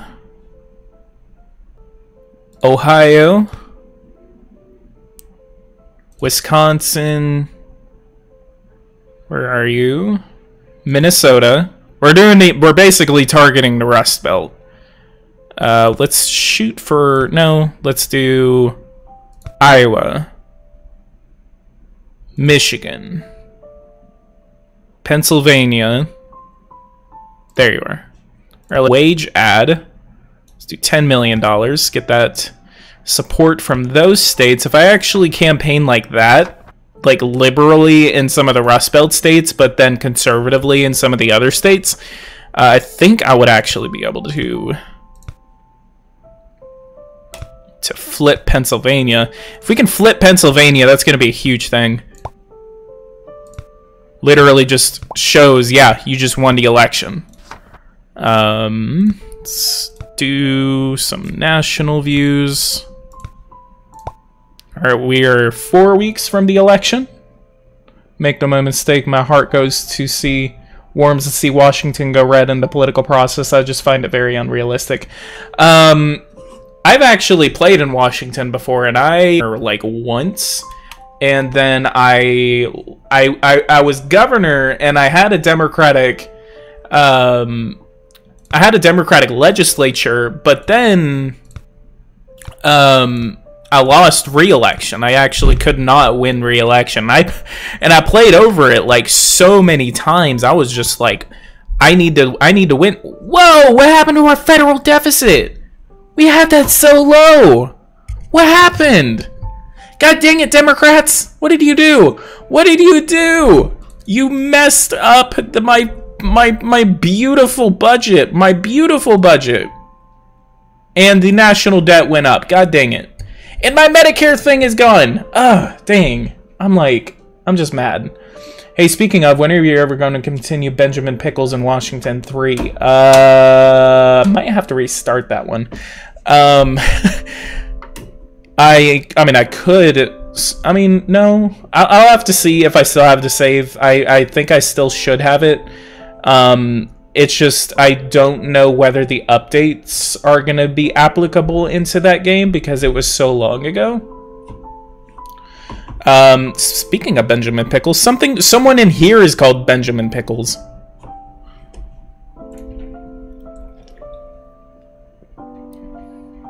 Social Security is still great, so that's great.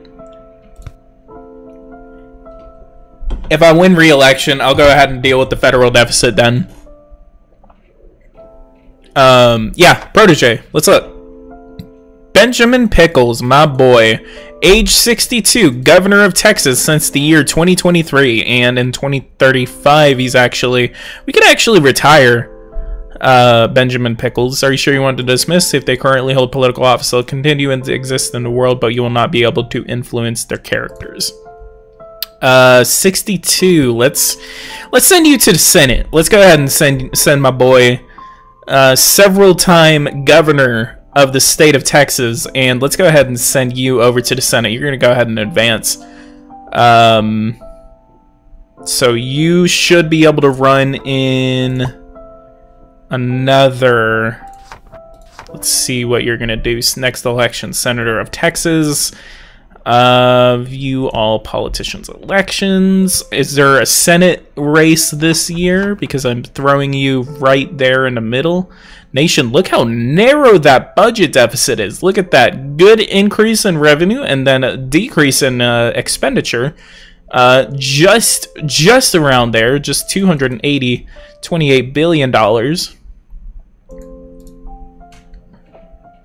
Yes, in 2032, there's a Texas election. Okay, so we are throwing him into a race that should be able to win presidential primary results. All right, let's see. Let's go ahead and pay attention for this for the Democratic Party because we have no one running against me in the Republican primary. So I guess there's not going to be any primaries, but there will be Democratic primaries. So Montgomery Hubbard wins Iowa. He won in Iowa. Came up second was in Anna Sophia Vasquez, and then came up third was Charles Archer.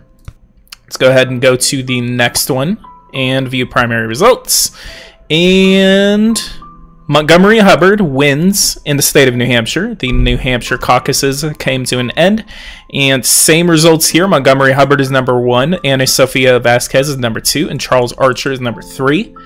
And in the next one, we have Nevada. And South Carolina should be coming up next, and then after South Carolina, it's going to be Super Tuesday. But big difference in this one, in the state of Nevada, Charles Archer wins in the state of Nevada. Coming up second was Montgomery Hubbard, who had been winning the past 2 contests. And in number 3, we have Anna Sophia Vasquez with 13 delegates. Democratic debate, we're going to ignore you. You think Texas will have a Democratic senator soon or not IRL? I don't think so. Increases Medicare payroll tax rate from 2.35 to 3, and then decreases Medicare eligibility age from 68 to 67. I'm going to veto it. Well, let's look. Will cost $878 billion. We're bringing a tax revenue of $695 billion. Yeah, no, I'm gonna veto it. Okay, good. That's the first bill that I've actually vetoed that was not overridden by Congress. Speaking of, am I wrong? But I don't... Did Trump ever use his veto power? I don't remember a specific instance whenever Trump used his veto power. I remember whenever the media was making such a big deal whenever Obama vetoed his some legislation, and I think Congress actually overrode that veto. It was a bill that Obama vetoed. It was to make Saudi Arabia legally liable for the deaths related to 9/11, and then he vetoed that legislation, but then Congress came back and then overrode that veto. But Trump, I can't remember whether he's used that veto power or not. Didn't Trump veto that Yemen resolution by Sanders and Mike Lee? Maybe. I can't remember. That's the thing, is that Trump has used his veto power so, like, vaguely and rarely, actually, that he really hasn't vetoed anything.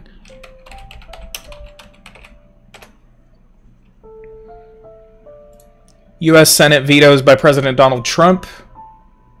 Okay, so in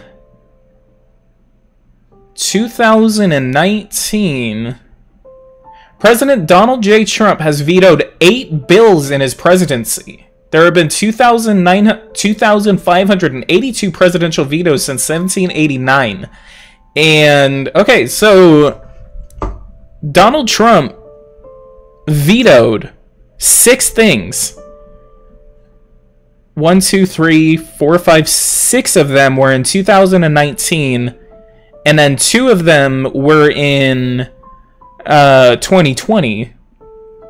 And so the first one that, okay, so his first veto, literally his first veto was whenever he declared a national emergency at the southern border, and then Congress came back and then overrode that veto. And then Saudi Arabia, United Kingdom of Northern Ireland, Kingdom of Spain, and Italian Republic arms sales disapproval resolution. He vetoed that. There was a UAE arms sales disapproval resolution. He vetoed that. So it was basically arms sales resolutions. Yes, okay, so here it is. The Yemen War Powers Resolution. That one was passed by the Senate 53 to 45, and Donald Trump vetoed it. That was the Yemen War Powers Resolution, or Senate Joint Resolution 7, if you guys want to look it up yourselves. Again, that is Senate Joint Resolution 7, related to the national emergency declared on February 15th. The House declared that, and then President Trump vetoed it. And then the other ones that he vetoed this year were the Bureau of Defense Institutional Accountability Regulation Rule. Trump vetoed that. And then the Iran War Powers Resolution. If we actually think back at the beginning of the year, I remember Trump did that drone strike on Qasem it was that Iranian war general, Soleimani, I believe his name was. And he vetoed the resolution that was supposed to restrict his war powers. It was actually a resolution comparable to the war powers resolution that was passed by Congress during the presidency of Lyndon Johnson back in the 1960s, and that was the resolution that actually got us to further ourselves into the Vietnam War. All right, week 10. I think this is Super Tuesday. Yep, Super Tuesday. Let's see who won Super Tuesday. All right. Ana Sofia Vasquez wins in the state of Alabama, ties it with Montgomery Hubbard in the state of Alaska. They tied in Arkansas. Ana Sofia Vasquez wins in Colorado. Montgomery Hubbard wins in Georgia. They both tie it again in Idaho. You always see these ties. I always see that. Montgomery Hubbard wins in Kansas. Wins in Louisiana. Wins in Massachusetts. Wins in Maine. Again, these are very slim victories. So he's winning, but he's winning by a very, very, very narrow majority. Montgomery wins in North Carolina. That's a huge one. He wins in Minnesota. That's a huge one. He ties in North Dakota. He wins in Nebraska. He wins in New York, but Charles Archer actually came up second in New York. In Oklahoma, Montgomery Hubbard wins. Tennessee, Hubbard wins. In Texas, big one, Texas, Montgomery wins the state of Texas. Utah, Hubbard wins. Looks like Hubbard's a really good favorite for this election. In Virginia, he wins. In Vermont, he wins. In Washington, he wins. He wins the state of Washington. And in the state of Wyoming, he wins the state of Wyoming. So congratulations to Montgomery Hubbard for winning Super Tuesday. He comes out on top of everyone else. Charles Archer and Ana Sofia Vasquez are still in the presidential race. Ana Sofia Vasquez, $140 million. Montgomery Hubbard is won Super Tuesday with only 20 million bucks in the bank. Charles Archer, $12 million. Look at that. Ana Sofia Vasquez has the money. She has the money, and she just lost Super Tuesday. What was she before? Let's look. She was a she was a psychologist. She's a senator from the state of California. Montgomery Hubbard, we haven't looked at him. He was a business development coordinator from 88 to 92. He was a property manager from 92 to 01. He was a chief communications officer from 01 to 2018. And then afterward, he ran for Senate in the state of Michigan. So he's actually several term senator from the state of Michigan. And then now he's a candidate in the 2032 Democratic presidential primaries. And then Charles Archer, where are you? He was a city council member from 95 to 03. He was a state representative from 03 to 09. He was a state senator from 09 to 17. And then the governor of the state of Nevada for almost a decade. Look at that. About 8-year tenure for the state of Nevada. Congratulations to him. So we have a governor on the ballot. But Governor Archer is not really performing that well in the primaries right now. He has 523 delegates so far in this presidential primary, and then his last history is candidate in the 2032 Democratic presidential primaries. We have $680 million in the bank. Presidential primary results, and let's look. Hubbard wins in Hawaii. He wins in the state. He wins his home state of Michigan, I think. Hubbard should be from Michigan. Yeah, okay, so Archer's the governor. So this is Governor Archer, Senator Hubbard, and then Senator Vasquez. So both of them. So the top two right now are actually both senators of the United States. In the state of Mississippi, Montgomery Hubbard wins in the state of Mississippi by 1 delegate. We're going to continue campaigning in the state of Pennsylvania. And looks like Governor Archer has dropped out of the presidential race, so we are now just down to Montgomery Hubbard and Ana Sofia Vasquez. And the Super Tuesday 2 finally comes up with the states of Florida, Illinois, Missouri, and Ohio up for grabs now. Montgomery Hubbard wins in the state of Florida. He wins in the state of Illinois. He wins in the state of Missouri and wins in the state of Ohio. Montgomery Hubbard does seem to be the presumptive Democratic nominee for this presidential race, so we sure are going to be facing off against Montgomery Hubbard. In the case of Ana Sofia Vasquez, unfortunately, even though she has the most money out of all of the other Democratic candidates, she is not winning these races. So unfortunately, we are not going to be seeing a woman on the ballot in 2032. Let's continue to go. Presidential primary results. Arizona is won by Montgomery Hubbard. Again, presumptive Democratic nominee. I guess as the President of the United States, I can probably declare him the presumptive Democratic nominee. With the dissolution voters in the state of Nevada, we could actually go over to Nevada and start campaigning over there. Have very good independent support in the state of Nevada. Let's do Clark County, Washoe County, and let's do some national interviews. presidential primaries, and Montgomery Hubbard wins the state of Wisconsin. And let's look. Yep, Montgomery Hubbard is now the Democratic nominee for the President of the United States. So we will be facing off against Montgomery Hubbard in the next race. So let's go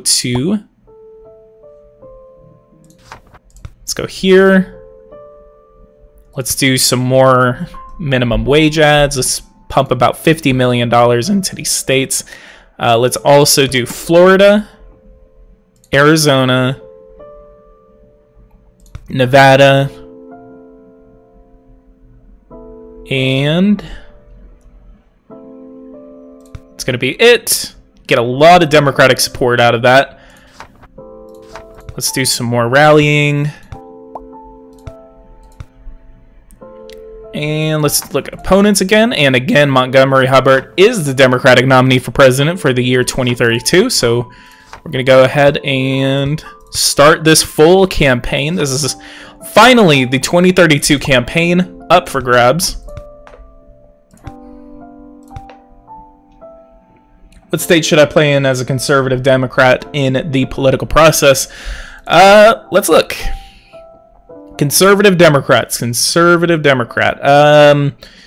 Maybe Michigan. I would say Michigan. Maybe Ohio. Those would be really good places. I would say like very, very much battleground states. If you want to play anywhere in between, such as like a conservative Democrat or a liberal Republican or something like that, picking the battleground states is gonna be some of the ways you can do that. Maybe even places like Georgia. I mean, 52% Republican. If you can bite off that Republican vote, which you can, I've done that before.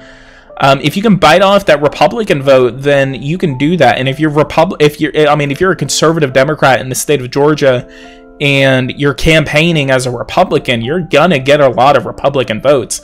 Arizona could be a good one. Again, Ohio, Michigan, Wisconsin, maybe even Pennsylvania. Florida would be a good one. Conservative Democrat as North Carolina, even though they're 49% Republican and 46% Democrat. That could be a good state to do that in. Maybe Nevada. Texas could be a good one. I've actually won as a Democrat in the state of Texas. I won in a landslide as a conservative Democrat. So that was a really interesting scenario whenever I played as that. Let's do some economic growth in these states. Get that Republican support. And taxes.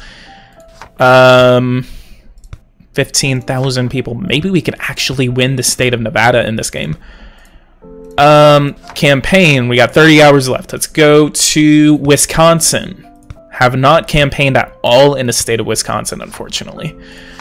744. Let's do a full day of rallying. Let's go ahead and continue. Wisconsin is a must win. Wisconsin is the state that gave me the win in the previous election. So we need to hold on to the state of Wisconsin if we want to hold on to the presidency. Let's go ahead and do a voter poll. Wow. Ouch. Look at that. We are losing by an extraordinary amount. And it's because of the independents. We don't have enough Democrat support. We're about to lose this presidential race by about more than 10 points. If we lose this presidential race by 13, this is 13 points. This is a 13-point difference. That is a huge difference. We need to narrow that by the time the election comes around.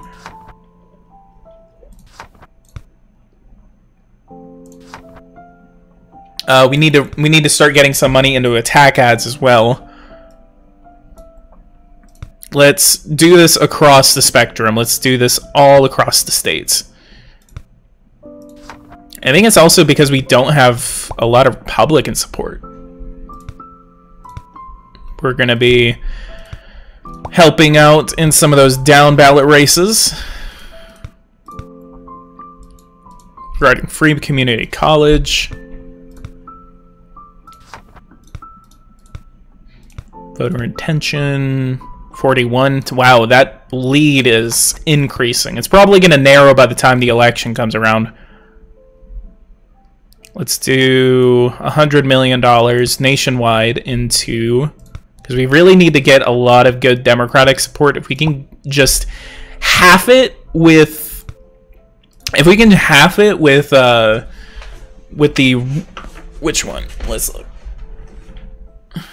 Kill it. If we could actually half that...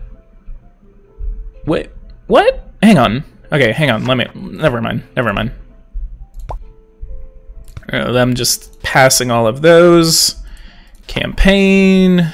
We need to go somewhere else to campaign. We're actually really liked in Michigan, Wisconsin, and Pennsylvania. Okay. Let's do here, conduct a poll, voter intention, Montgomery Hubbard. Looks like Montgomery does have a real shot at winning the state of Wisconsin. We're going to go for about 17,000, 19. We're going to go for about at least 20,000. Democrats always do better in a national poll. Well, the thing is that in a national poll, in the national poll in the previous election, I was leading in a national poll. Like I was ahead by about a point. The fact that it goes from a point to literally 15 points, I mean, that's a huge difference. Did Benjamin Pickles win his Senate primary? Let's actually check that. Thank you for reminding me about that. State Senator, Governor of Texas, next election. View all politician elections. Does not look like he entered into the Texas Senate race, unfortunately, so he's probably going to have to wait another 2 years for that. Opponents, let's check. Using government resources the best way. Continued funding. Yeah, he's like totally, completely liberal. He even supports Medicaid expansion, which I think we got rid of that. Energy policy, immigration policy. Danes County? I've never heard of that one. We're in week 34. Poverty nationwide. Let's do $150 million nationwide on Social Security support. Finance. Let's go ahead and, yeah, definitely. We need to open up some more campaign offices. So I think I'm going to do about, let's do about another $10 million worth of campaign offices nationwide. I mean, it's going to be completely all across the board nationwide. 10 million. We're going to do $10 million. 90 field offices nationwide. Awesome. And then let's go to volunteers. Let's do 0 door knocking. Well, let's do 10% door knocking.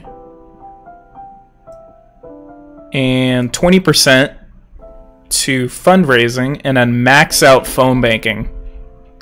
And actually get rid of the yard signs.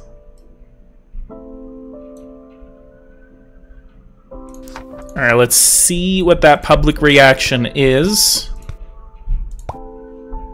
Do that.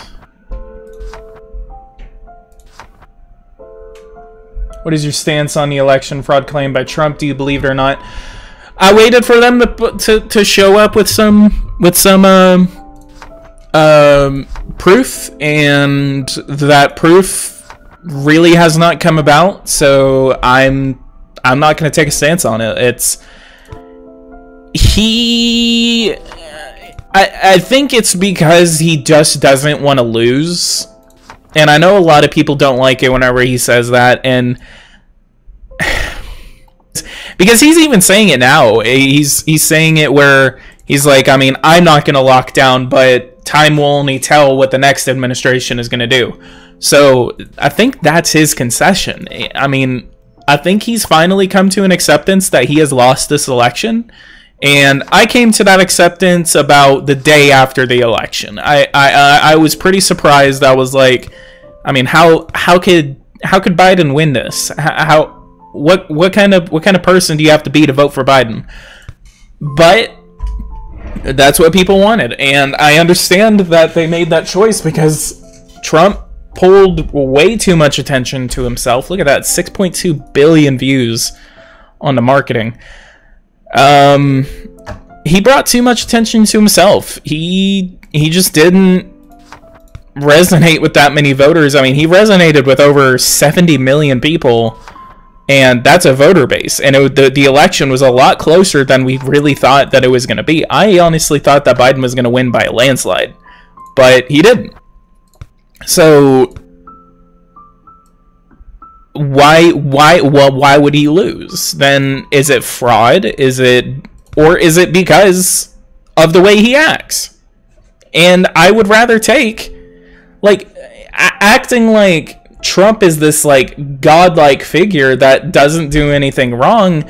You obviously are not listening to what he's saying. I understand that Trump has a lot of things that he's done right. That I think that he's done a pretty decent job. But it's his mouth. It's his mouth. He just never shut up.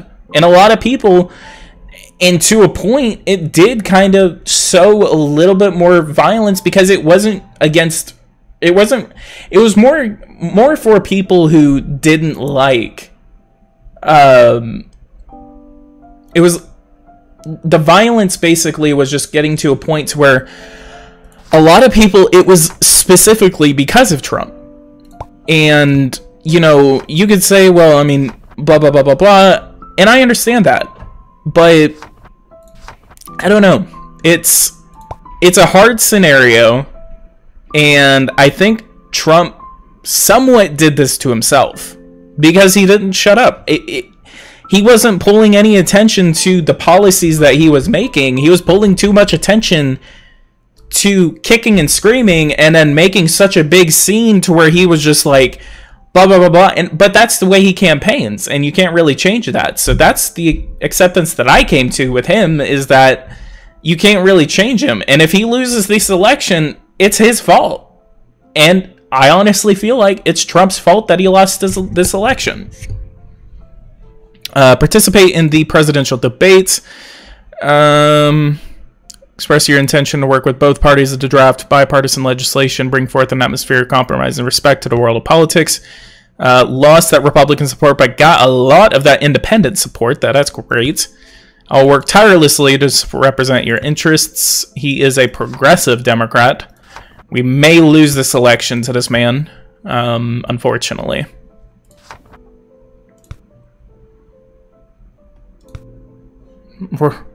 Yeah, look at that. Democrats, yeah, voter enthusiasm is not at its greatest in any of the battleground states. Look at that. Democrats are leading in the state of North Carolina. They're leading in Florida. They're even leading in Texas. What about California? Let's do some polling. Wow. Look at Texas. Look at Texas, man. Texas is... Ouch. How do I screw this up?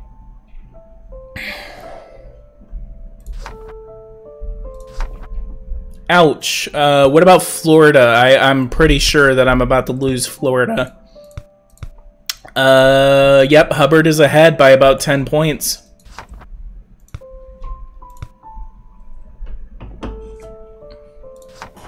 As a Republican, travel to the state, we gotta hit like a lot of things on the mark. We got finances. Still going into week 40 with all that. Yeah. Remember what AP said on the last... I remember what AP said on the last live stream. Oh, man. Oh, man, this sucks. Presidential debates. How you improve the country.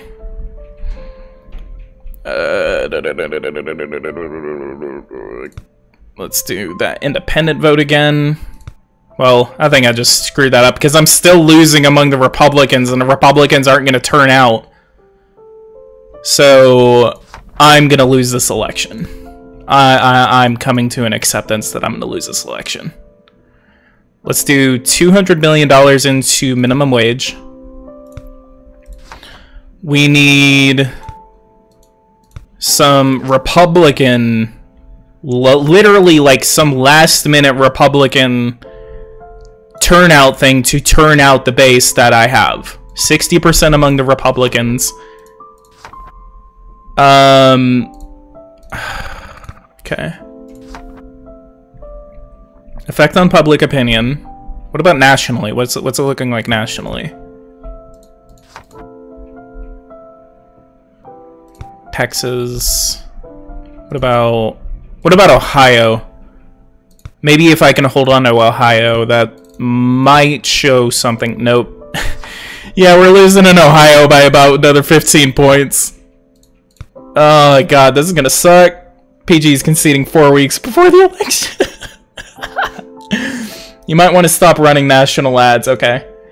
Okay, so we're predicting Texas blue in 2032. Hey, that rhymes! That rhymes! If PG pulls off a 2016 Trump moment. What we really need to do is that I need to be throwing some crap at this guy, but he's like solid. He's like, there's nothing wrong with him. I can't hit him on anything. Okay, no, if I do that, then I'll lose the Republican vote. School choice is not appropriate for our community. A wealth tax. He likes wealth taxes. He doesn't like flat taxes. See, he's like pristine clean. Like I can't hit him. The problem is that TPP polls are accurate. Yeah, I know. They are. That sucks. Like, it sucks that I can't pull off the... Okay, let's try the income gap.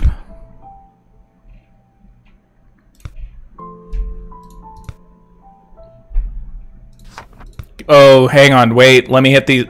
Wait. Policy. Decrease. Maintain.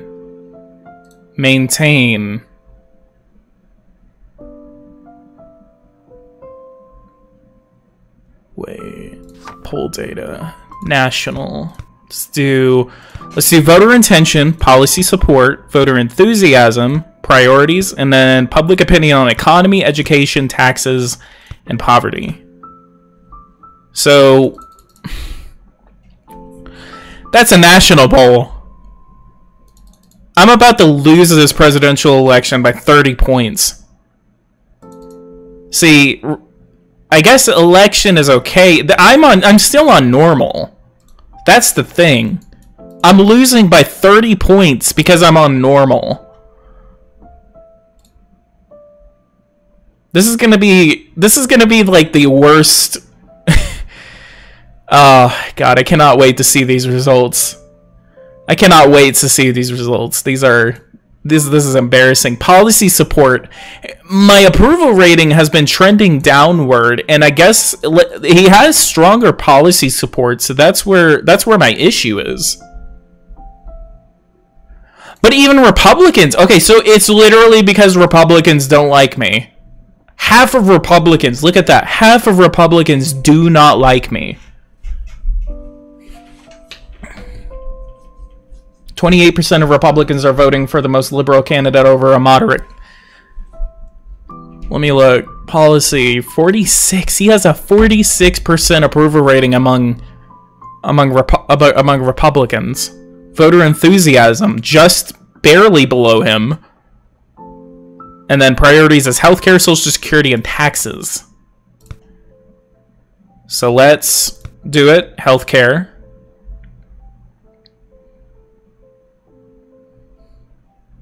Increase Medicare access. I'll go ahead and do that.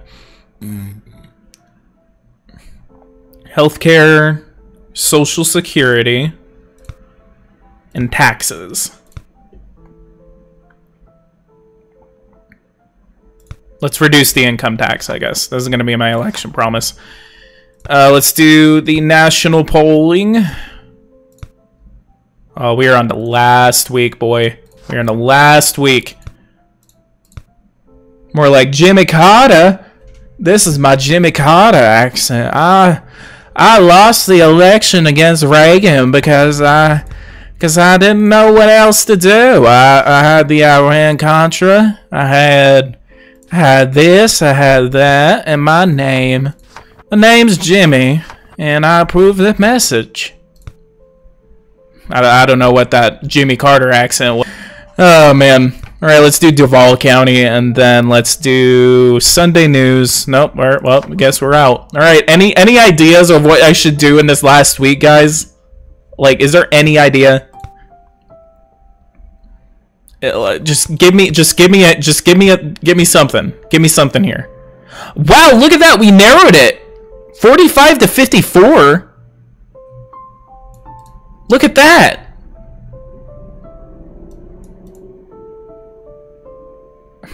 Okay, so we're getting something here. We're getting something. I'm no longer behind 30 points. Is this the last minute surge? This is the last minute surge. Poverty, Social Security. Let's dump $100 million into Social Security. Ruin the economy so you can fix it in 2036. Yeah, I'll run for re-election. We'll basically Donald Trump this. Oh god, we got 1 week. What is this? Can I flip-flop on a couple of things? Can I flip-flop? Let's support background checks. Let's go ahead and support free community college. And I guess that might throw me over.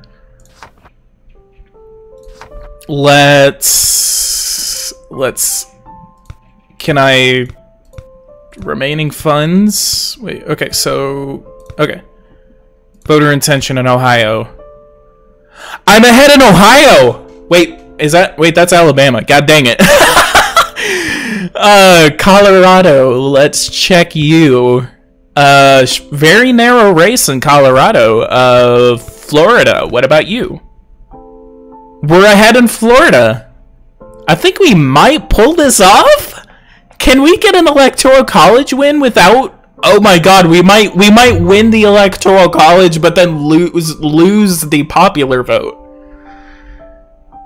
Okay, this is Iowa. I am losing Iowa, actually. What about Michigan? What's going on in Michigan? Haven't really been paying attention to Yep, we're gonna lose Michigan. I kind of figured that. Missouri. What are we doing there? What are we doing? We're winning in Missouri. New Hampshire. Can this be a bellwether for the Rust Belt? Nope, it's not going to be. What about Arizona? What's going on there? Crap. Okay, we're winning in Arizona.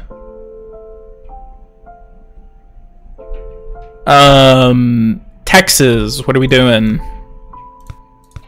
Sean Irwin, we're doing a little bit better in Texas. I mean, for our home state, that's pretty crap. Wisconsin is going to be critical. Very, very, very, very, very, very, very. Look at that needle right there. Look at that. That is coming right down to the independents. We need to do something in Wisconsin real quick that's gonna save us. I think Wisconsin is seriously gonna be the state again to throw us over the top. So we're gonna go Florida, Let's do Florida, Wisconsin, and Pennsylvania.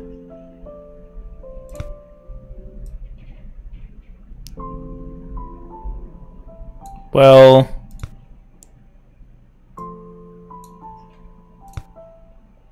okay, so that's helping us a little bit. It's helping us a little bit in Pennsylvania. Florida, Wisconsin, Pennsylvania, or something. Alright, let's go ahead and go to the results, see how this presidential election ends. Alright, and we can yep, we lost. I saw Indiana go blue and I'm like, crap. Crap. Oh, God.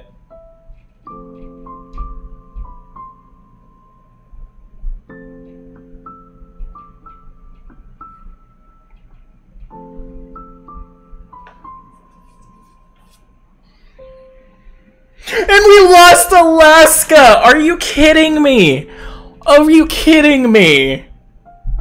Oh, God, that's even worse than 2008. Oh, kill me. Kill me. What is this? I'm sorry. What was that last minute? The polls were wrong! The freaking polls were wrong! All the polls were wrong! They were wrong in Florida! They were wrong in Alaska! They were wrong in Arizona! How did we lose Arizona? We lost Indiana! I lost in... Oh my God, I wanna die. I'm gonna die. I'm just gonna... Oh man, this is worse. This is seriously worse than what McCain did in 2008. Like... I mean, it's literally the same map, except the Democrat this time actually won Arizona and also flipped Alaska, but I mean, it's literally a 2008. God dang, I guess. I mean, look at that popular vote margin. I lost by 10 million. So the initial polls were right. Ouch. This is a... Hubbard got more votes. Yeah! Oh God! Look at this! Hubbard got more votes than Joe Biden. How many votes did Joe Biden get in this election? Let's look. 26, 2016, 2020 elections. Let's look. Presidential. So Joe Biden has gotten 78 million votes in this presidential election. Well, this is Wikipedia talking. See what a New York Times is. So the full map is out now. Finally, 306 electoral votes to 232 for Donald Trump. Georgia was the close one here, but Joe Biden has gotten 78.5 million votes out of this presidential election right now. And then Montgomery Hubbard in this one got 83 million votes. So I got Donald Trump, basically. I mean, not really in the same electoral margins. I mean, I'll call it Obama. I got Obama here. 378 electoral votes to 160 for President Irwin. 83.1 million votes to 69.3 million votes. Absolute electoral college landslide. For some reason, I held on to the state of Missouri, but I bet the exit polls over there were actually very close. Connecticut wasn't even thought of. I actually forgot the campaign in Connecticut. Florida shifted way to the left. Georgia, how close were you? 51 to 49 in the state of Georgia. Hell yeah. Idaho, Illinois, Indiana. What happened here? What happened in the state of Indiana? I got 1.3 million Republican votes. They got 1.35. They got... Okay, so they just... Wow. Okay. So if Democrats, president-wise, if they can turn out that base in the state of Indiana, just Democrats alone helps you carry the state. That's interesting. I should probably run as a Democrat in Indiana. Iowa, what happened here? Democrats turned out. So it was a turnout game in a lot of these states. What about Texas? How close was the exit polls in the state of Texas? Pennsylvania, barely even close. South Carolina, close. South Dakota was... Nope, not even. Texas, 53.7 to 46.3, so it was close, but not close enough. Very much closer than the previous election. Virginia, barely. Washington, D.C. Wow, we actually did pretty well in the state of Washington, D.C. Got 14% of the vote. I don't know what I did in the last one, but West Virginia. West Virginia flipped blue. Huh, I didn't see that. Oh, no wonder it looks so weird. Yeah, I also lost... I didn't even notice that the first time. I lost West Virginia. Wow. Wisconsin, 53 to 47. Run again, this election was stolen. Become Grover Cleveland. I could become Grover Cleveland. Look at the Senate and the House. Yes, sir, I will. Democrats took the Senate. Yep. Oh, no wonder. No wonder. See, I freaking hate that. I freaking hate how these blue wave election years just hit you, just sideswipe you. Look at that. Democrats got a seat in the West Virginia Senate.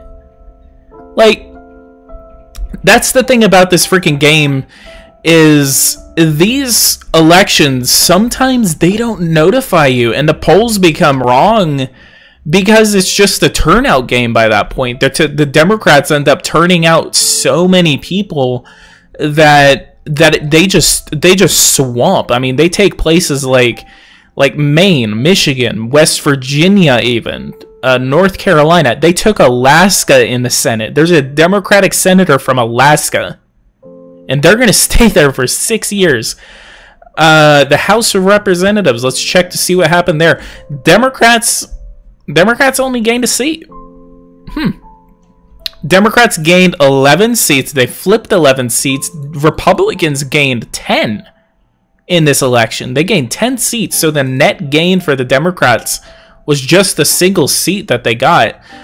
They flipped. The Democrats, though, they performed extremely well in the state of Alaska. In the state of Alaska, they flipped the at-large district, so they are represented for a Democrat. They have a Democratic senator in coming out of there, and then California District 45 though flipped for the Republicans, so that's good.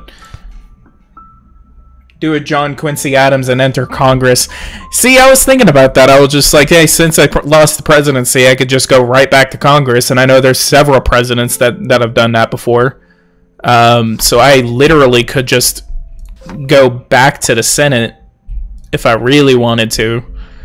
Following staff members have retired. Chief of Staff and Marketing Strategist. All right. Let's go ahead and pardon that Thanksgiving turkey, and let's go to the next year, and will be the end of my presidential term. All right, guys, if you guys like this, go ahead and leave a like, subscribe to the channel if you are new. If you guys want to see more content like this, just hit that bell notification icon, and don't miss any content like this. Thank you all for the 350 people that have watched this entirely, I guess, but thank you all for joining in on this live stream.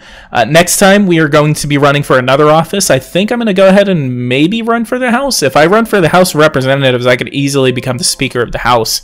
If I go back to the Senate, then I could actually become the Senate Majority Leader. So which one should I go to? Should I go to the House or should I go to the Senate? Which one should I lead?